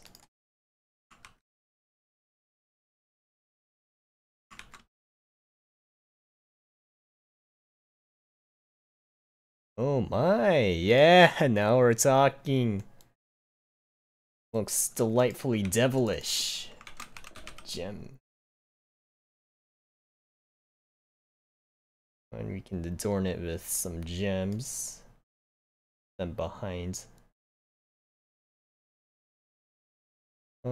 Behind the base too.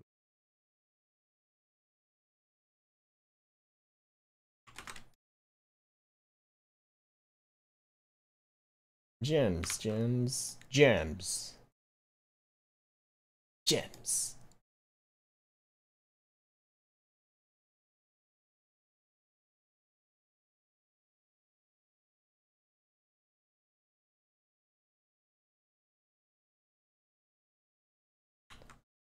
I'm just do a lot of these copy and paste things.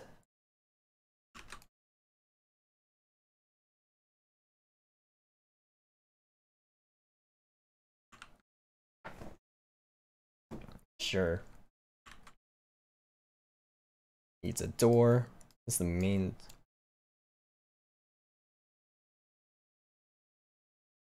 door to get in.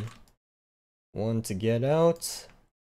On the other side, there's no self-respecting cafeteria, only has one of them.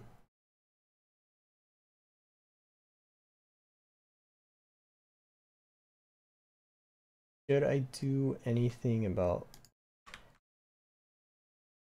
Okay, what if turn this 90 degrees and use this as like a filler center, or for this spot. Meh. A couple windows. I didn't like how that looked, so a couple windows. Window.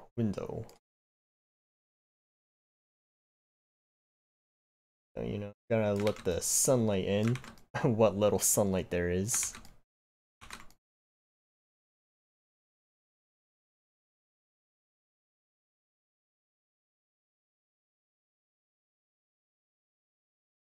These aren't roof ornaments, they are those. Roof ornament to window. Yeah.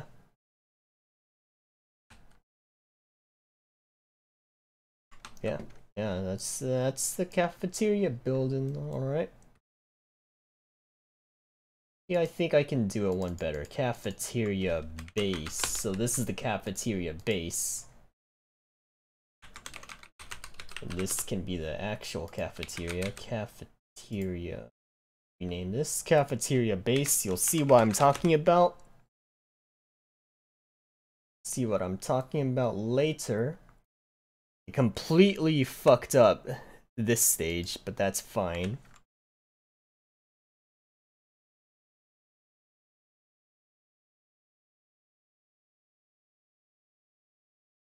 So here's a cafeteria base. That's one. This is two. Check this out.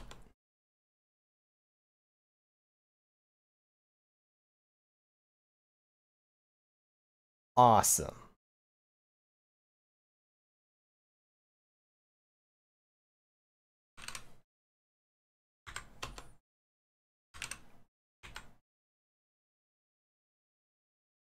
Or do it by one.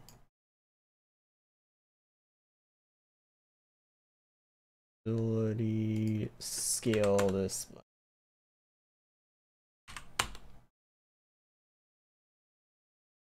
Okay, so this gives it little variation, little asymmetry, you will.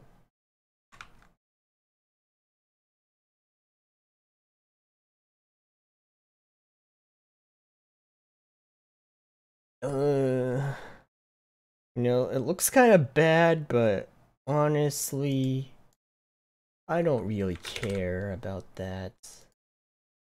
It's good enough.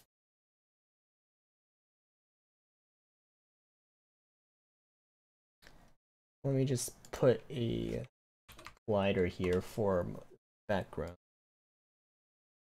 It is part of the background. It's not a regular prop.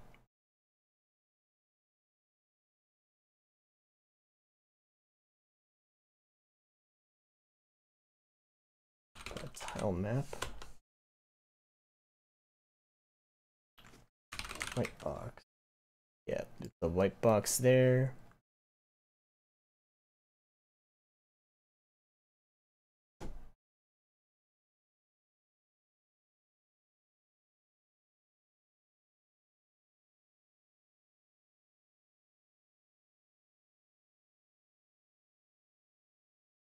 Yes. Yes, that's good. That's good.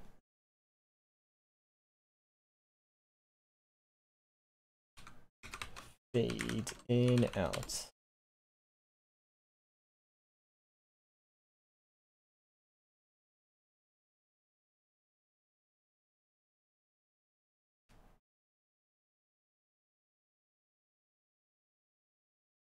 Needs there. I think alpha I want it to go to is 42. It's out.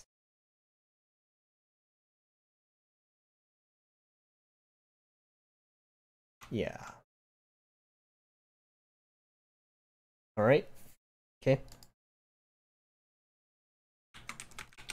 cafeteria. Then the props.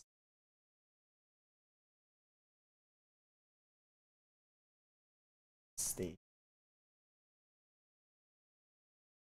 Put this up here. Only really one spot here.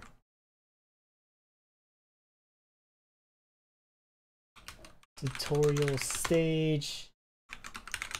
Page 2 stage. I call it a stage.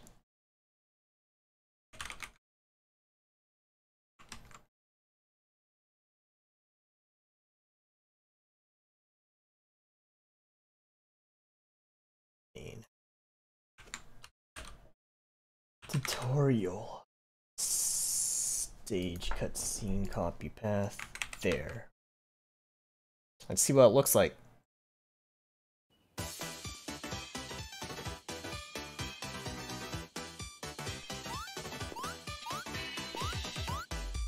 Oh, that's awesome.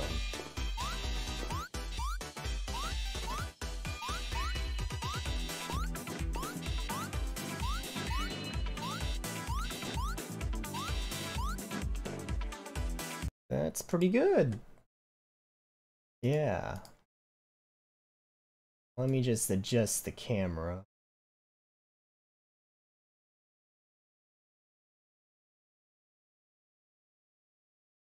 These are the limits of the camera. Move the background so I can actually see it.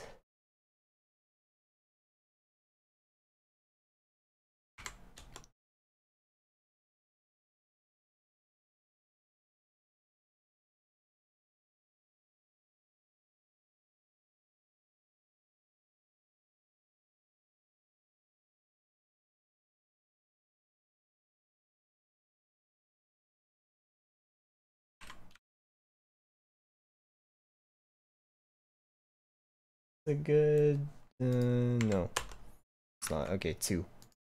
I still might not be able to see it, but who cares?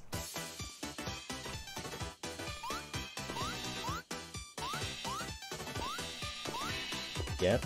Okay, that's looking pretty good, if I do say so myself. For now, I can use this as a placeholder.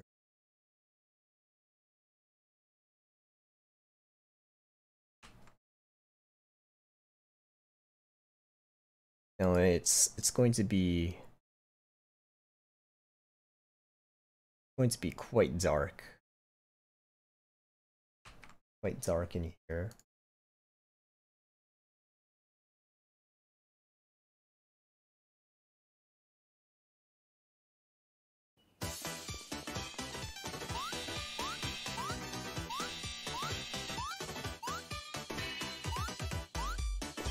Okay, maybe this is too dark.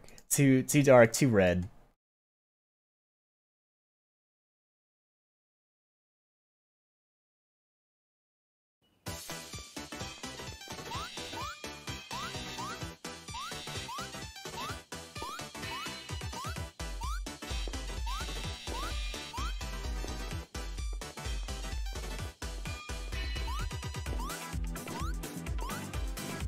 Yeah.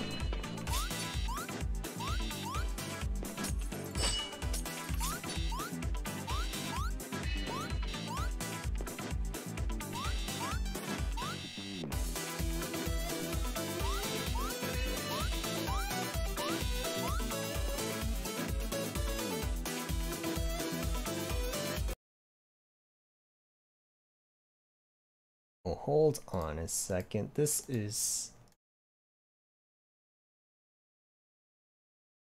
not supposed to be shaded.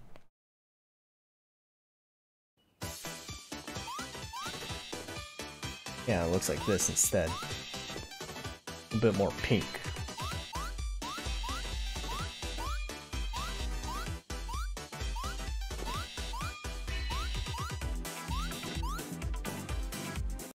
Yep, okay.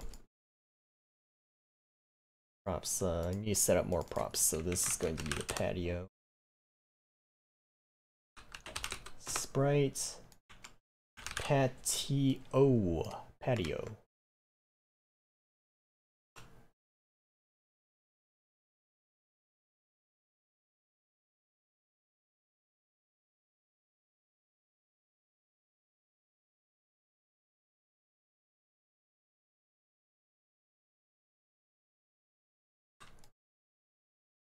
So notice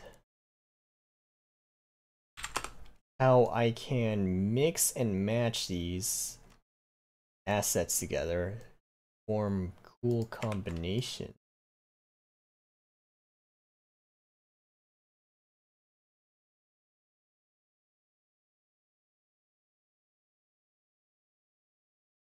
Like that, yeah.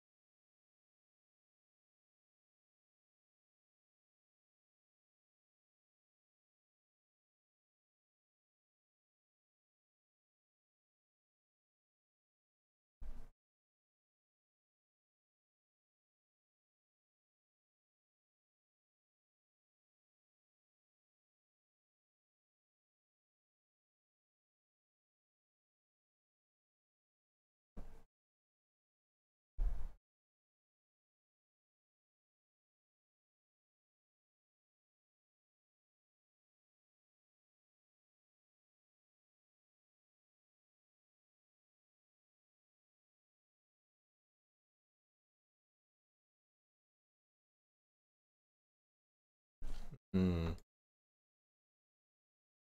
Cool.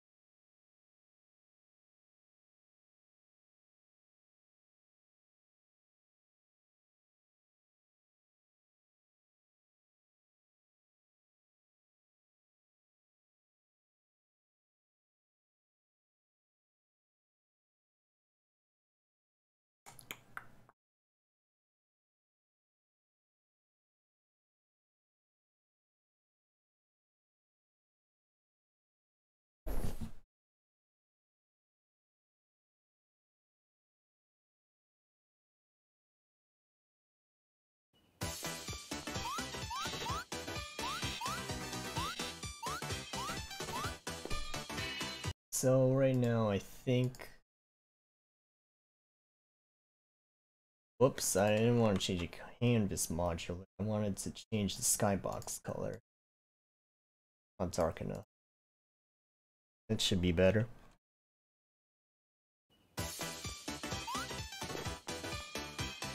No, that's more of a cavern feel.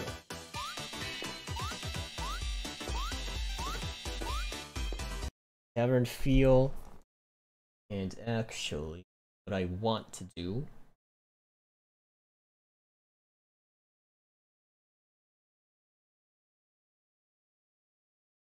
this is going to be a little wacky.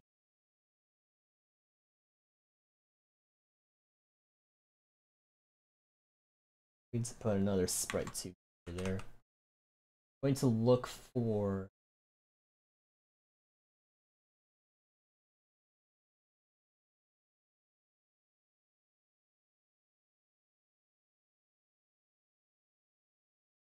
here it is. See it? Yeah.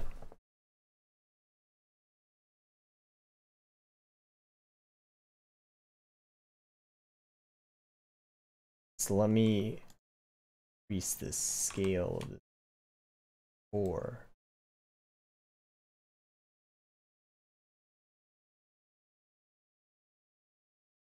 Transform 1.5 for that.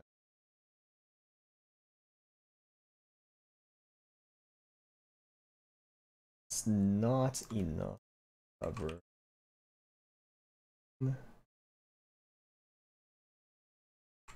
2.1. Oh, we're getting there. 3. Right. So I'm going to mask it. Result should be a pretty cool effect. If we were actually able to see it.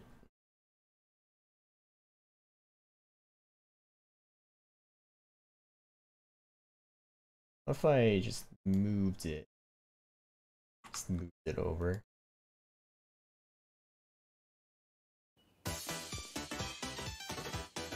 What? Preview canvas scale. We should be able to see it. I should see it. Where is it? Where'd you go?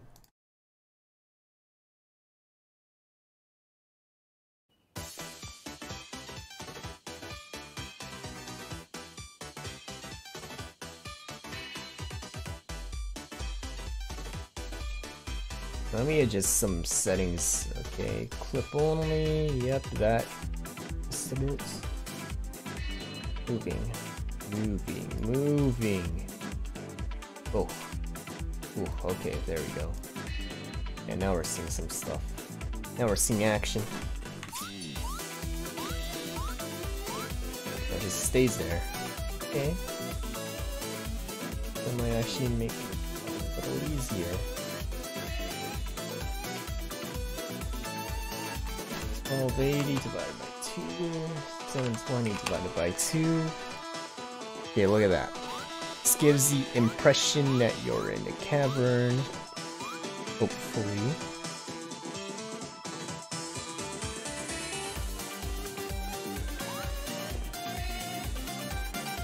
That's the sort of impression I want to give.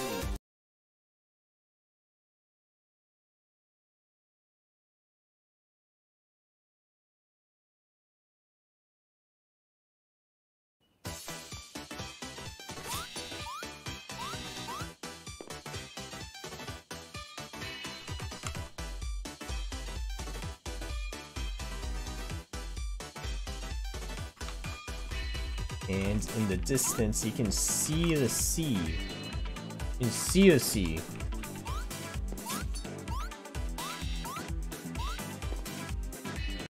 Looks a little odd.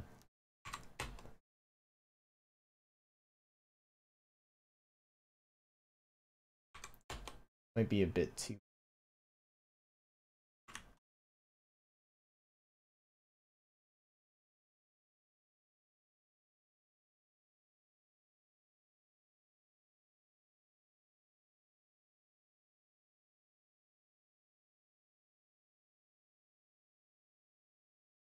Over, little, left, to the left, to now it should be seamless. It looks pretty cool, don't you think?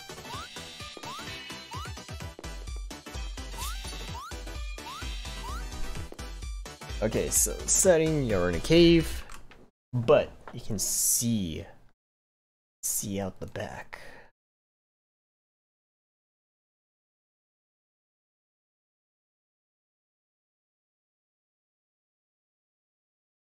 So light.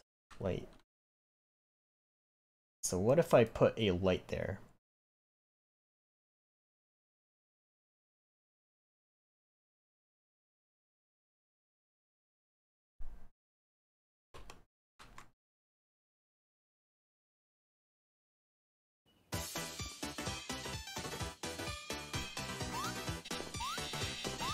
It's kind of funny.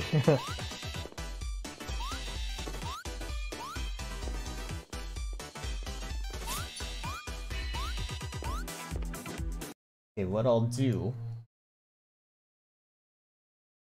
I'll make a light. Put a light. Rect.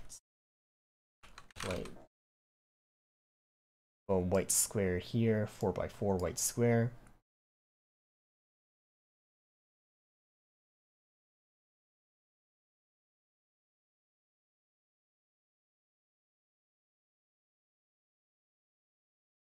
I drastically increase.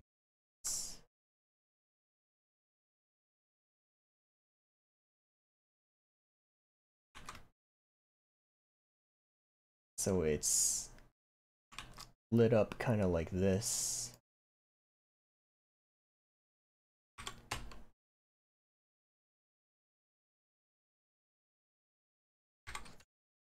If unlink this, this can be, I don't know, 10. And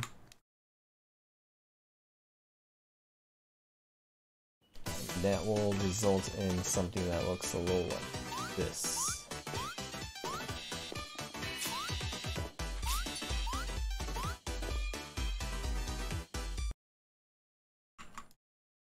Yeah. Color, it's a little bit blue. Energy, it definitely does have to be that energetic.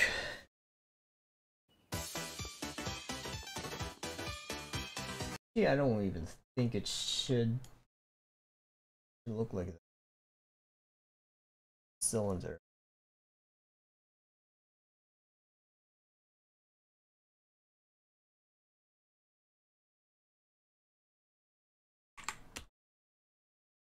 Yeah, I think this looks a lot better.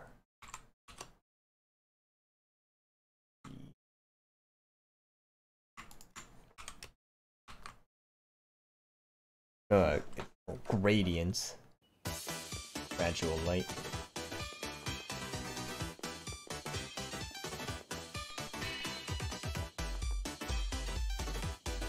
Yep, okay. Cool. Put on some torches too. So I do have some torches. Yeah, look at this! Now we're playing with fire.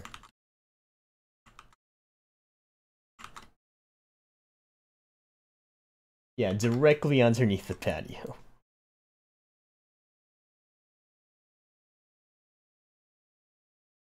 At least right next to it.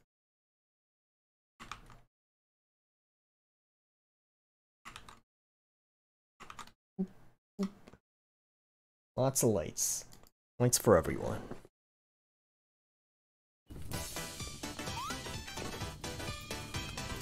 Damn, that is bright.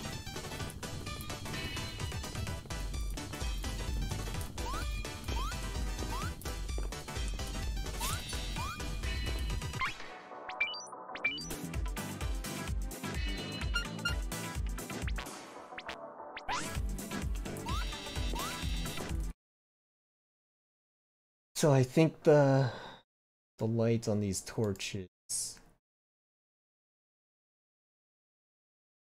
probably a bit too strong, if I'm being honest.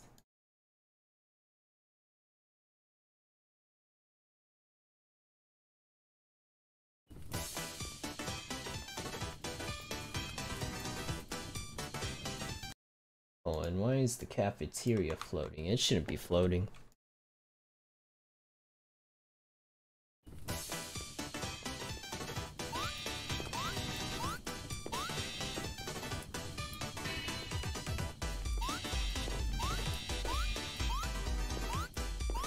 Yeah, it looks a little bit weird, but you know, it's just work in progress.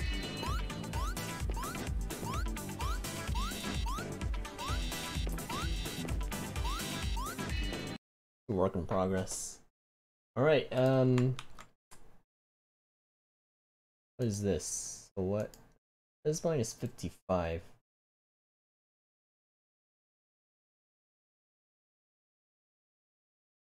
What the heck did I put? Oh.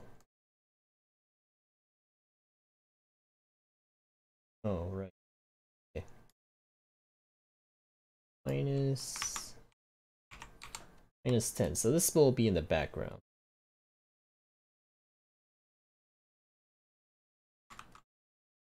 Visual. Visual 2. Look at that. stuff in the background and put another building there.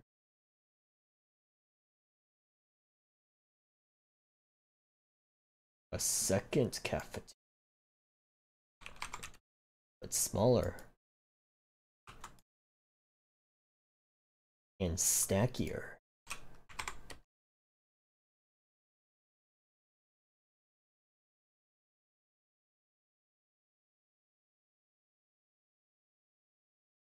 Will give the room like a sense of depth. -10. Follow viewport scale. 0.6. 0.6. Why not 0? 0.3. About that.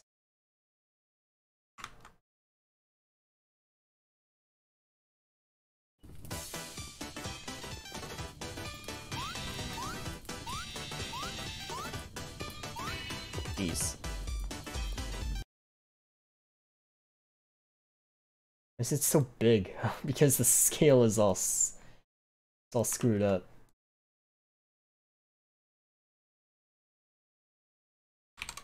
.7. Okay.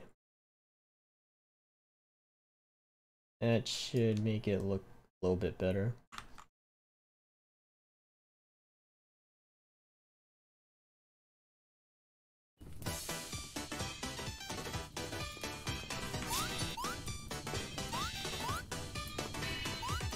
Yeah?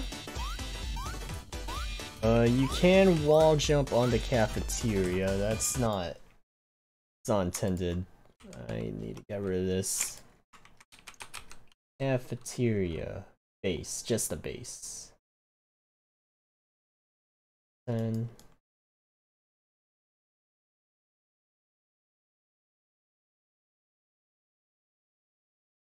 Transform. 0.5, 0.5. I'm really just kind of messing around, seeing what looks cool, what doesn't. I think this looks pretty neat. Pretty neat, yeah. 0.9. So it's right there in the foreground. -11. Follow viewport 0.7.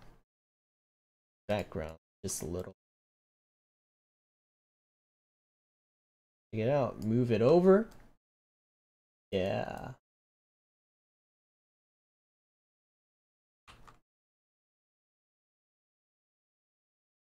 This is how you work with layers, baby. I think I might have gone a little bit overboard with this one. 0.3, this needs to be like way off in the background.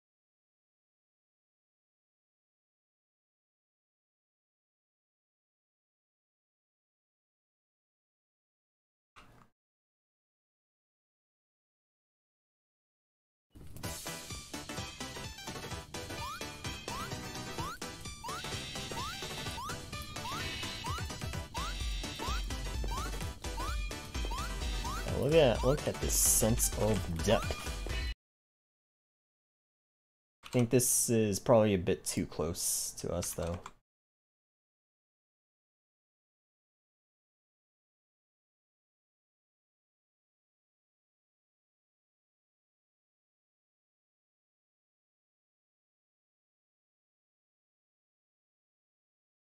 This is too low on the ground. Let's check it out.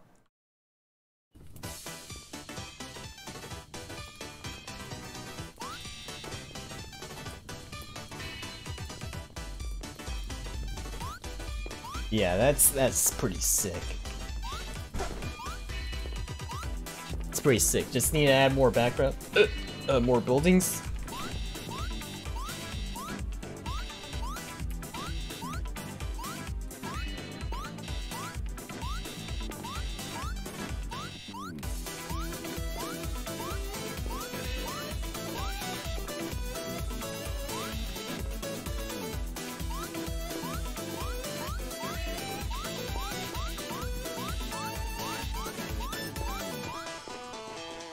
So I think having a 3 background layers should be good enough. So I'm going to put one more, -12 here. -12, follow viewport 0.2. So what is this? What's -10? 0.5, 0.3. I'll have that be 0.3. This can be 0.4. So you have been promoted.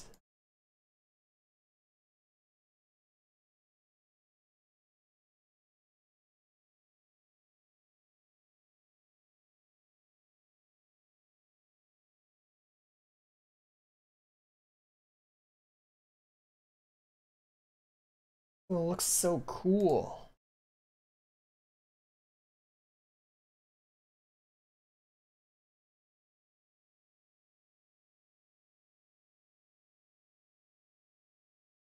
This can hide, like, just off.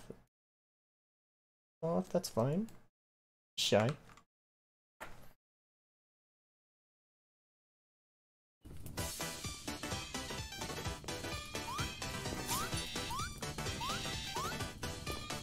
Yeah, now it's looking like a complex of buildings.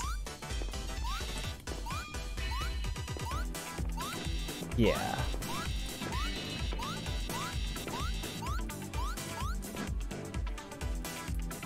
You can reuse the assets.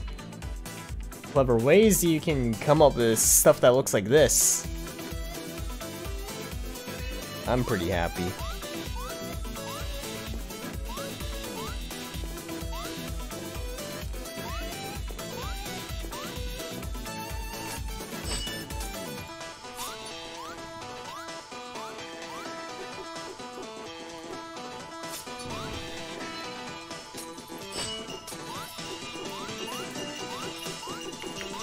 So this place still looks pretty drab. Like, it's very red. It's super red. And out here it's like kind of normally lit. There's like the sky off in the background.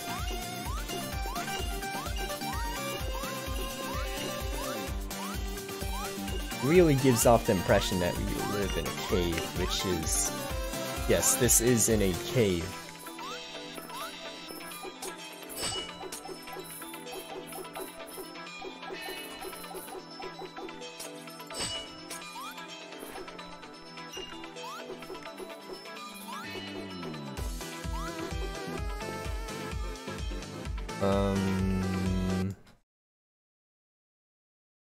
Yeah. So yeah, I can come back here later to touch up on some stuff. I think for a rush job that I did in 2 hours, it looks pretty good.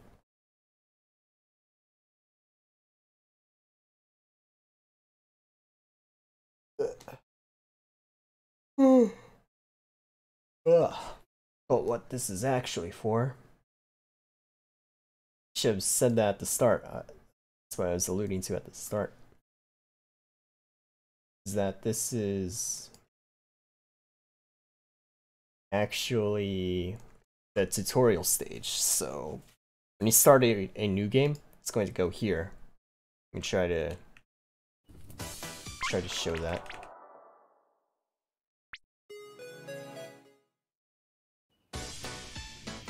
Okay, so that's a bug where the music gets kind of screwed up if you go back to the main menu. I'll get around to fixing it. For right now, it sounds kind of cool. Yeah, so it's going to go here, it's going to play a cutscene. So let's set up the cutscene.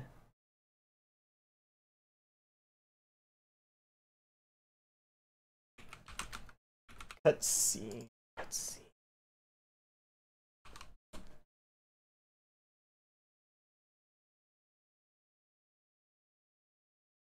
Tutorial cutscene 01. That's its name. Tutorial cutscene 01. So all of my cutscenes need an animation player. It's going to have a cutscene character animator. Actor name is the player.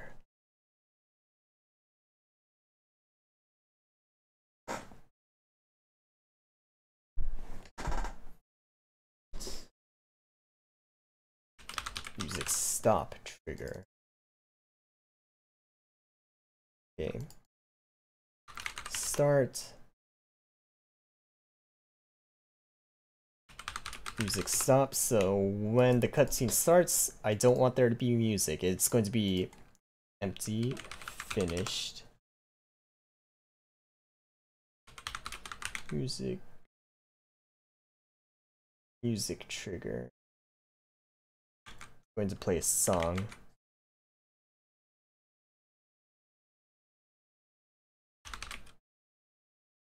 Song when it finishes. Trigger. So finished and start character cutscene.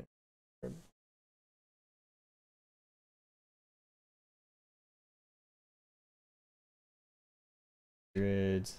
Yeah.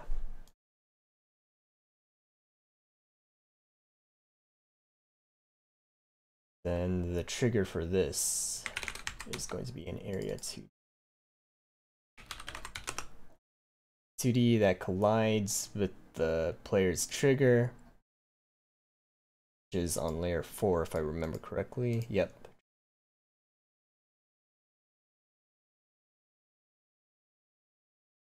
So if I just put a gigantic, yeah, like this.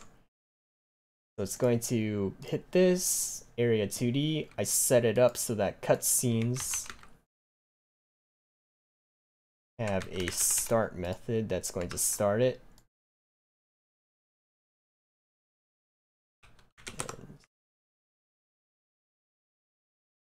And what should happen is that it starts the cutscene like so. And that's, yeah.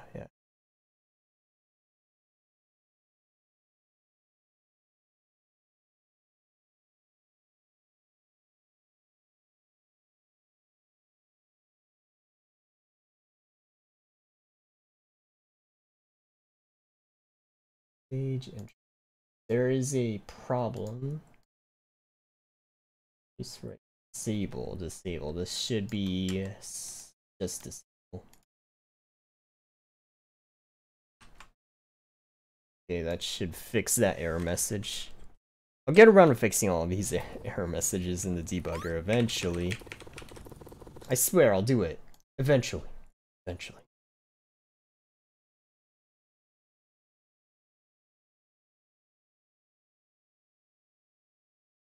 Okay, hold on. Let me just move it over.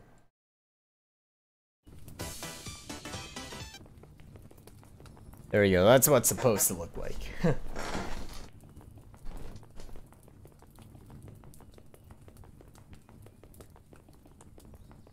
That's what it's supposed to look like. Okay, we're going to have a camera there.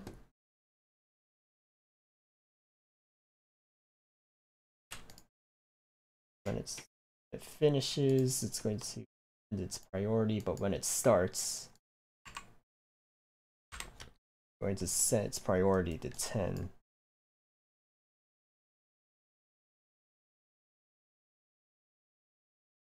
Zoom 3.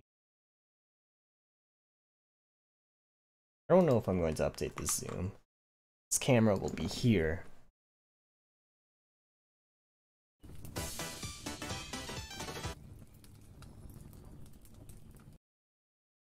Oh, it's pretty bad. Mission 0.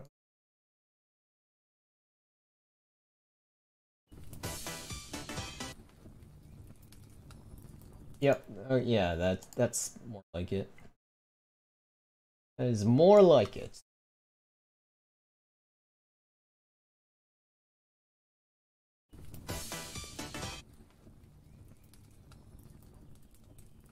So this is kind of gonna be what it's going to look like.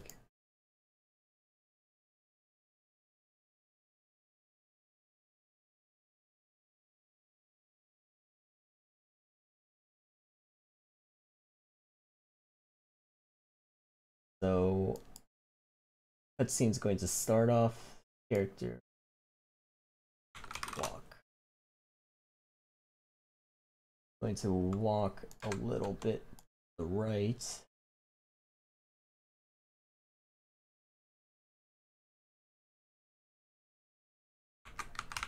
Stand. 2 seconds of walking, then gonna stand there for a little bit. Position, so when this cutscene is done, it's going to end.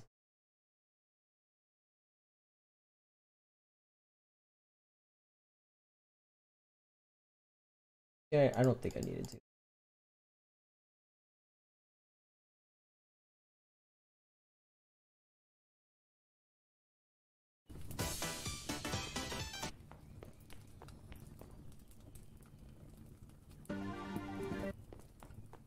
Yeah.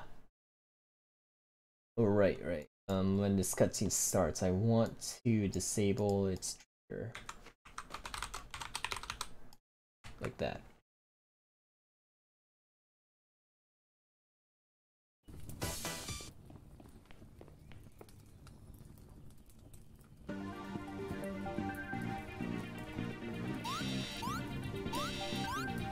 So that's kind of gonna be the first shot of the game.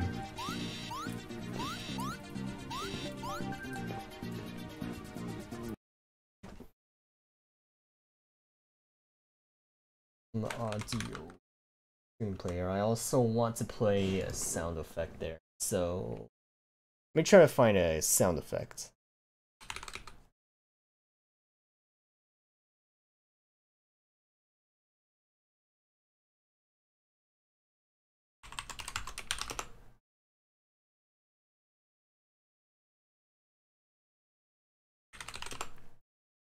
Hunger. I hunger.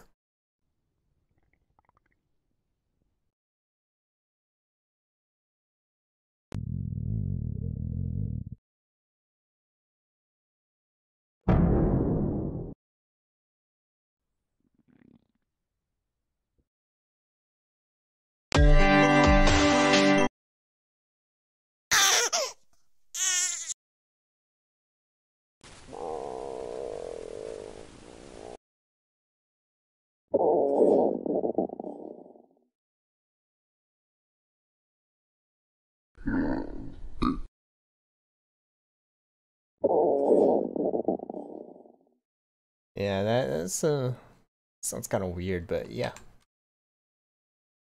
Stomach growl. Growl, so that is a new sound effect. I'm going to put that somewhere.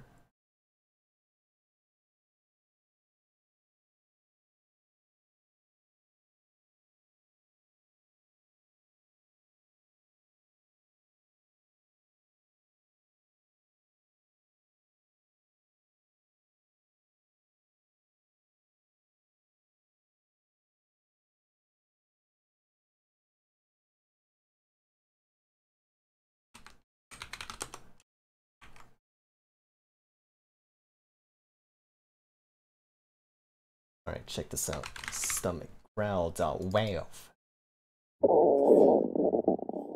Disgusting. Okay, so I'm going to put that underneath the character animator.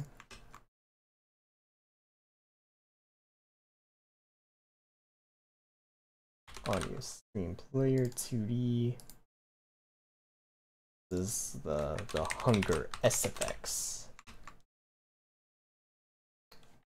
Bus goes to sound effects, of course.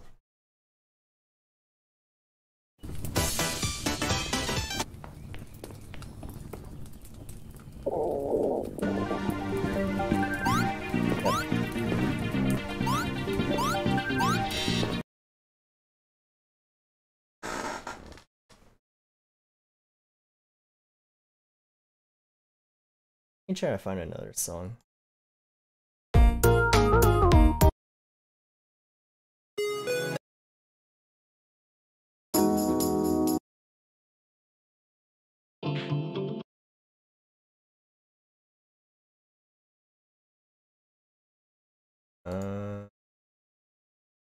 Hmm.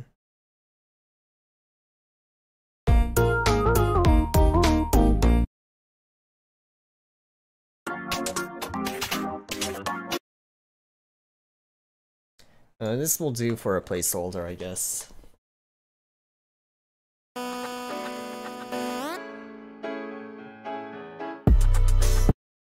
Maybe this song.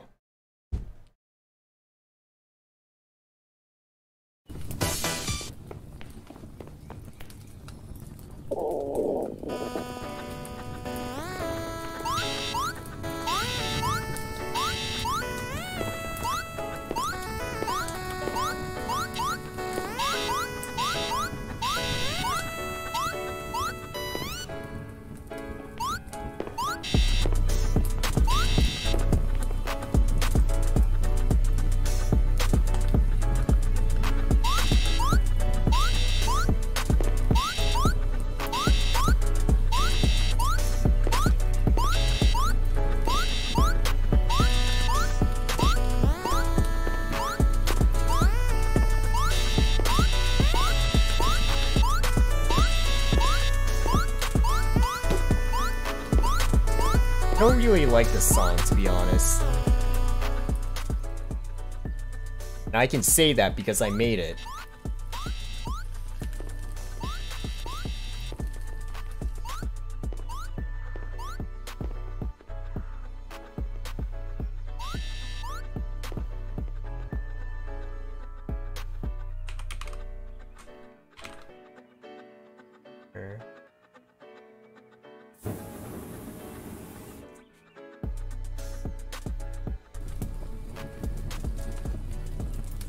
Just found out that this wasn't looping, so that is ambience. That's supposed to be looping.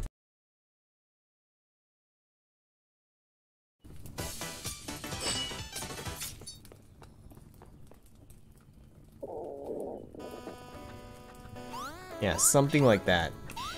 Might be dialogue. I don't know if I'm going to put dialogue there.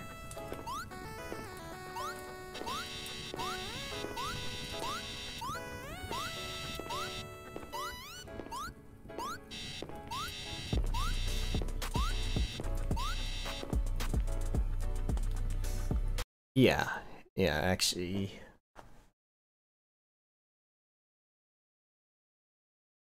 That's fine, yeah. Okay, I'm gonna make another animator. So to differentiate them, this is going to be the player animator. This is going to be NPC1. NPC1. Characters, I'm going to put a placeholder NPC here.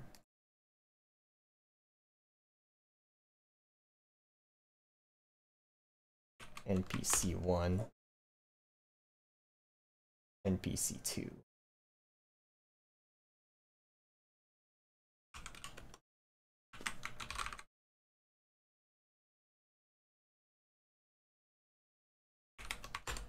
C2. Yeah, okay.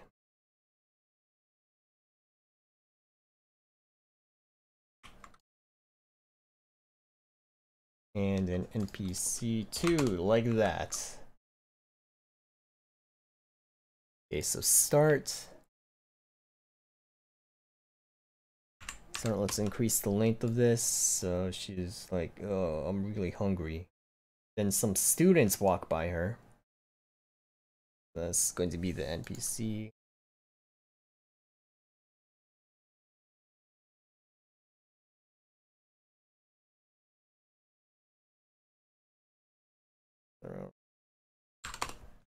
Gonna be walking.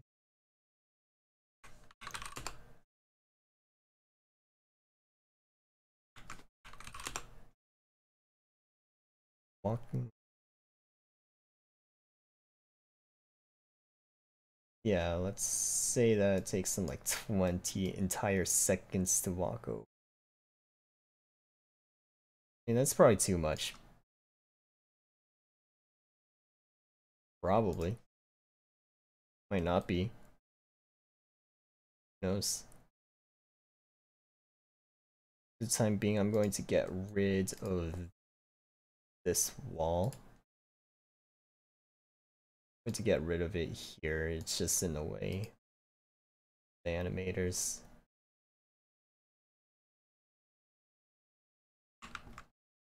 The NPCs.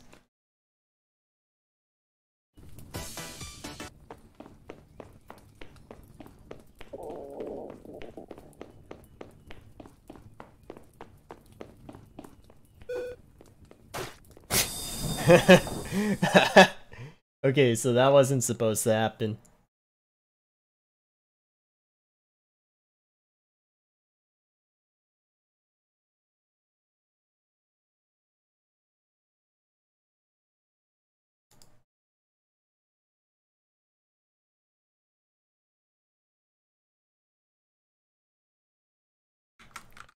Here they just kind of stand around. NPC 1, you shouldn't be moving, like, at all.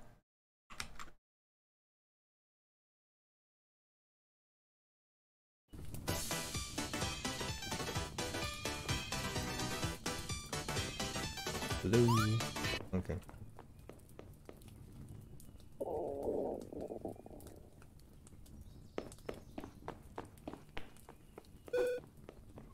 Why? Okay, you know what? It doesn't matter. Duh. Literally does not matter.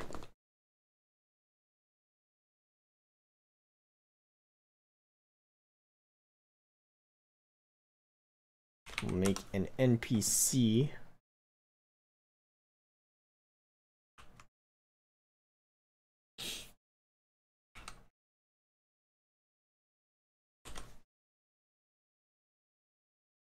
The NPC is going to be an N like that.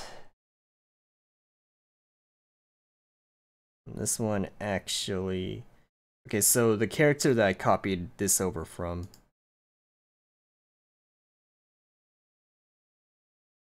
is supposed to have gravity. Just sets it so that it has gravity.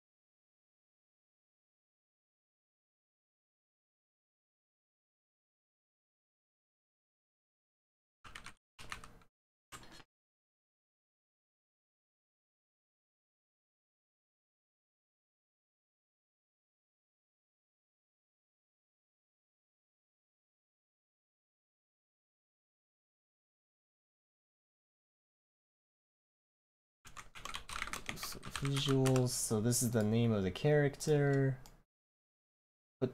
Put everything in here. Like that. Hopefully it doesn't screw anything up.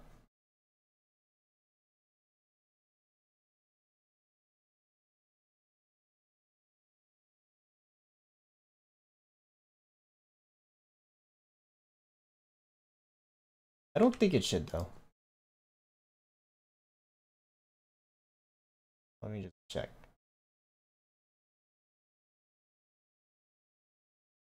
Oh, it did not like that. That at all. Ugh.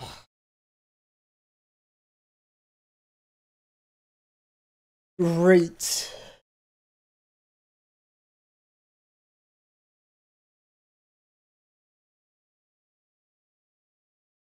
Ugh.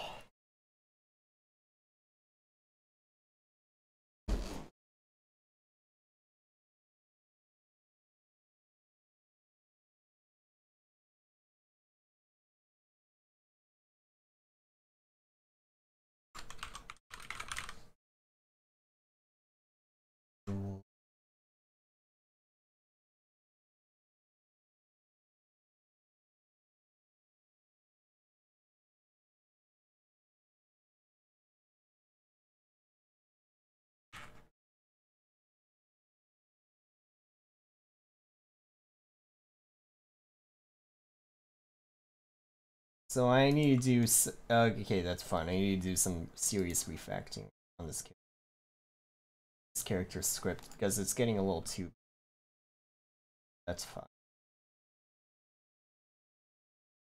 All I need to do is extract the visuals from this character and put it somewhere else.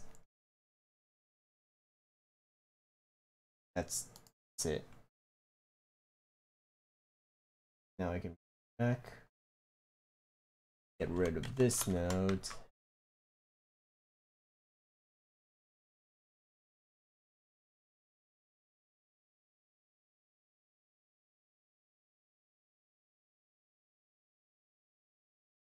Get all of these out.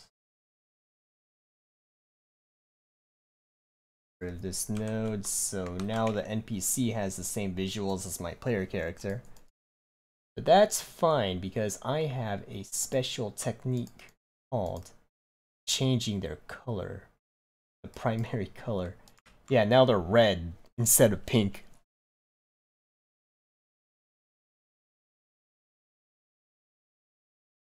Okay, I am also going to disable their collider.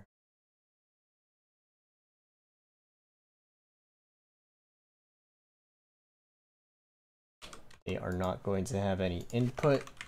They're just going to be on no input.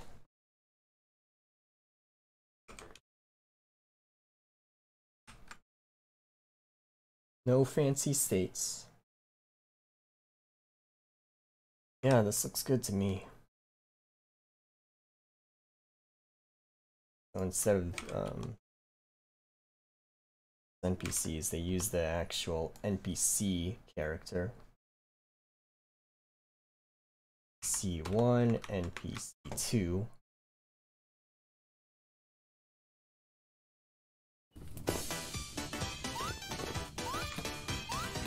Uh-oh. Looks like I broke something.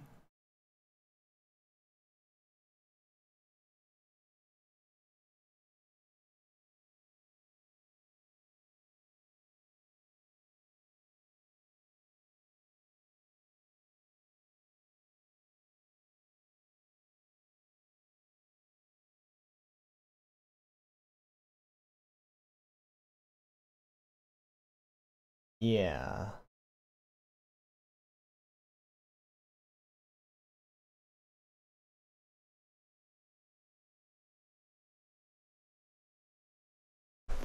Why would it do that?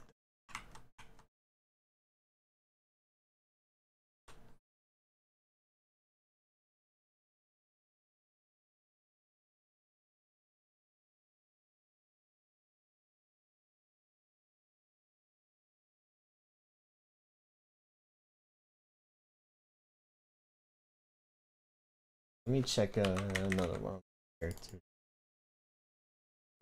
What is visuals?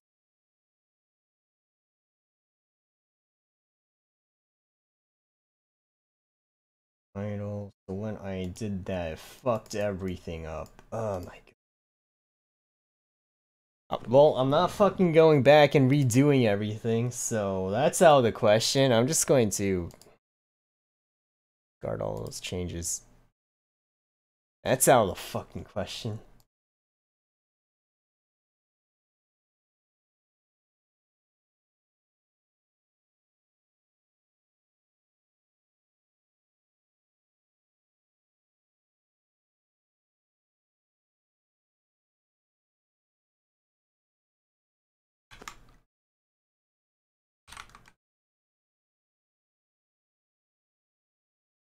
What?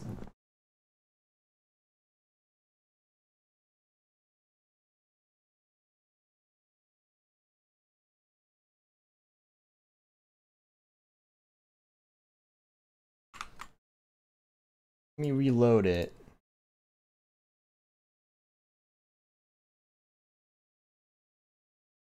Wasn't supposed to change it. Just put it like that.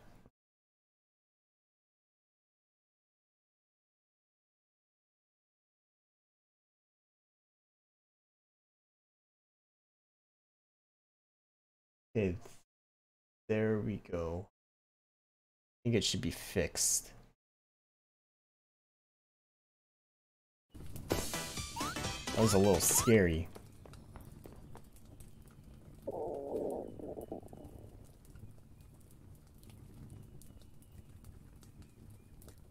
But they're broken. NPCs are broken.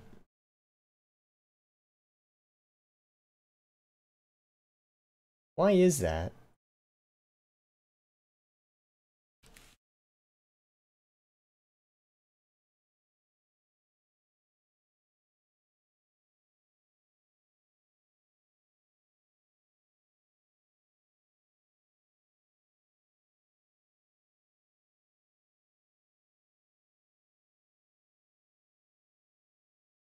That should fix it, right? Yeah, it should fix it.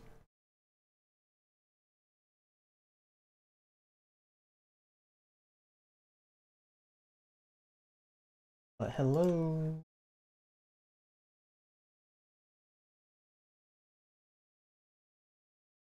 It's not working. Why isn't it working?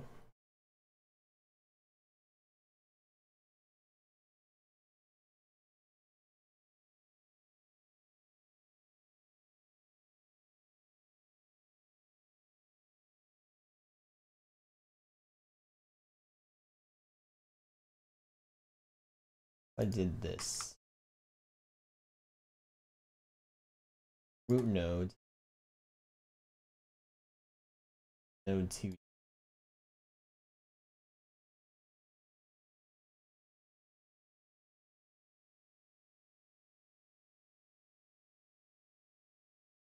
Local. Activision.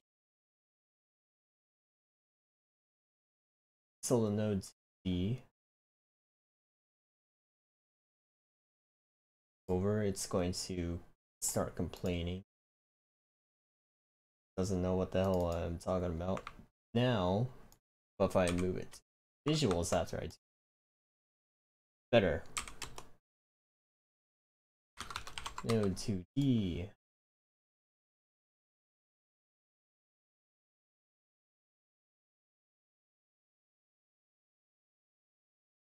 Great. So that's working.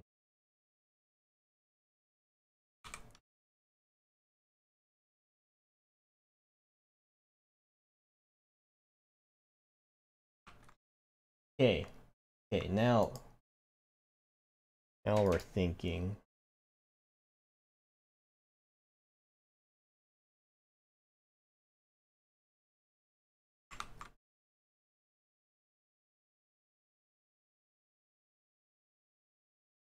Now we're thinking with cutscenes.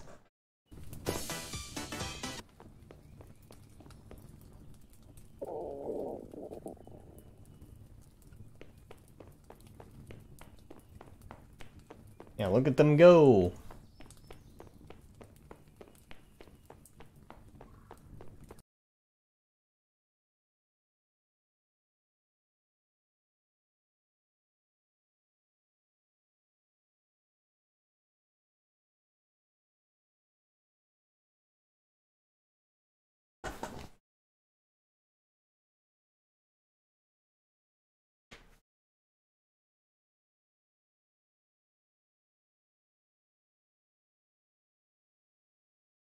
What else? I'll think about it later. I'm getting pretty tired. Alright, that's a stream. Bye.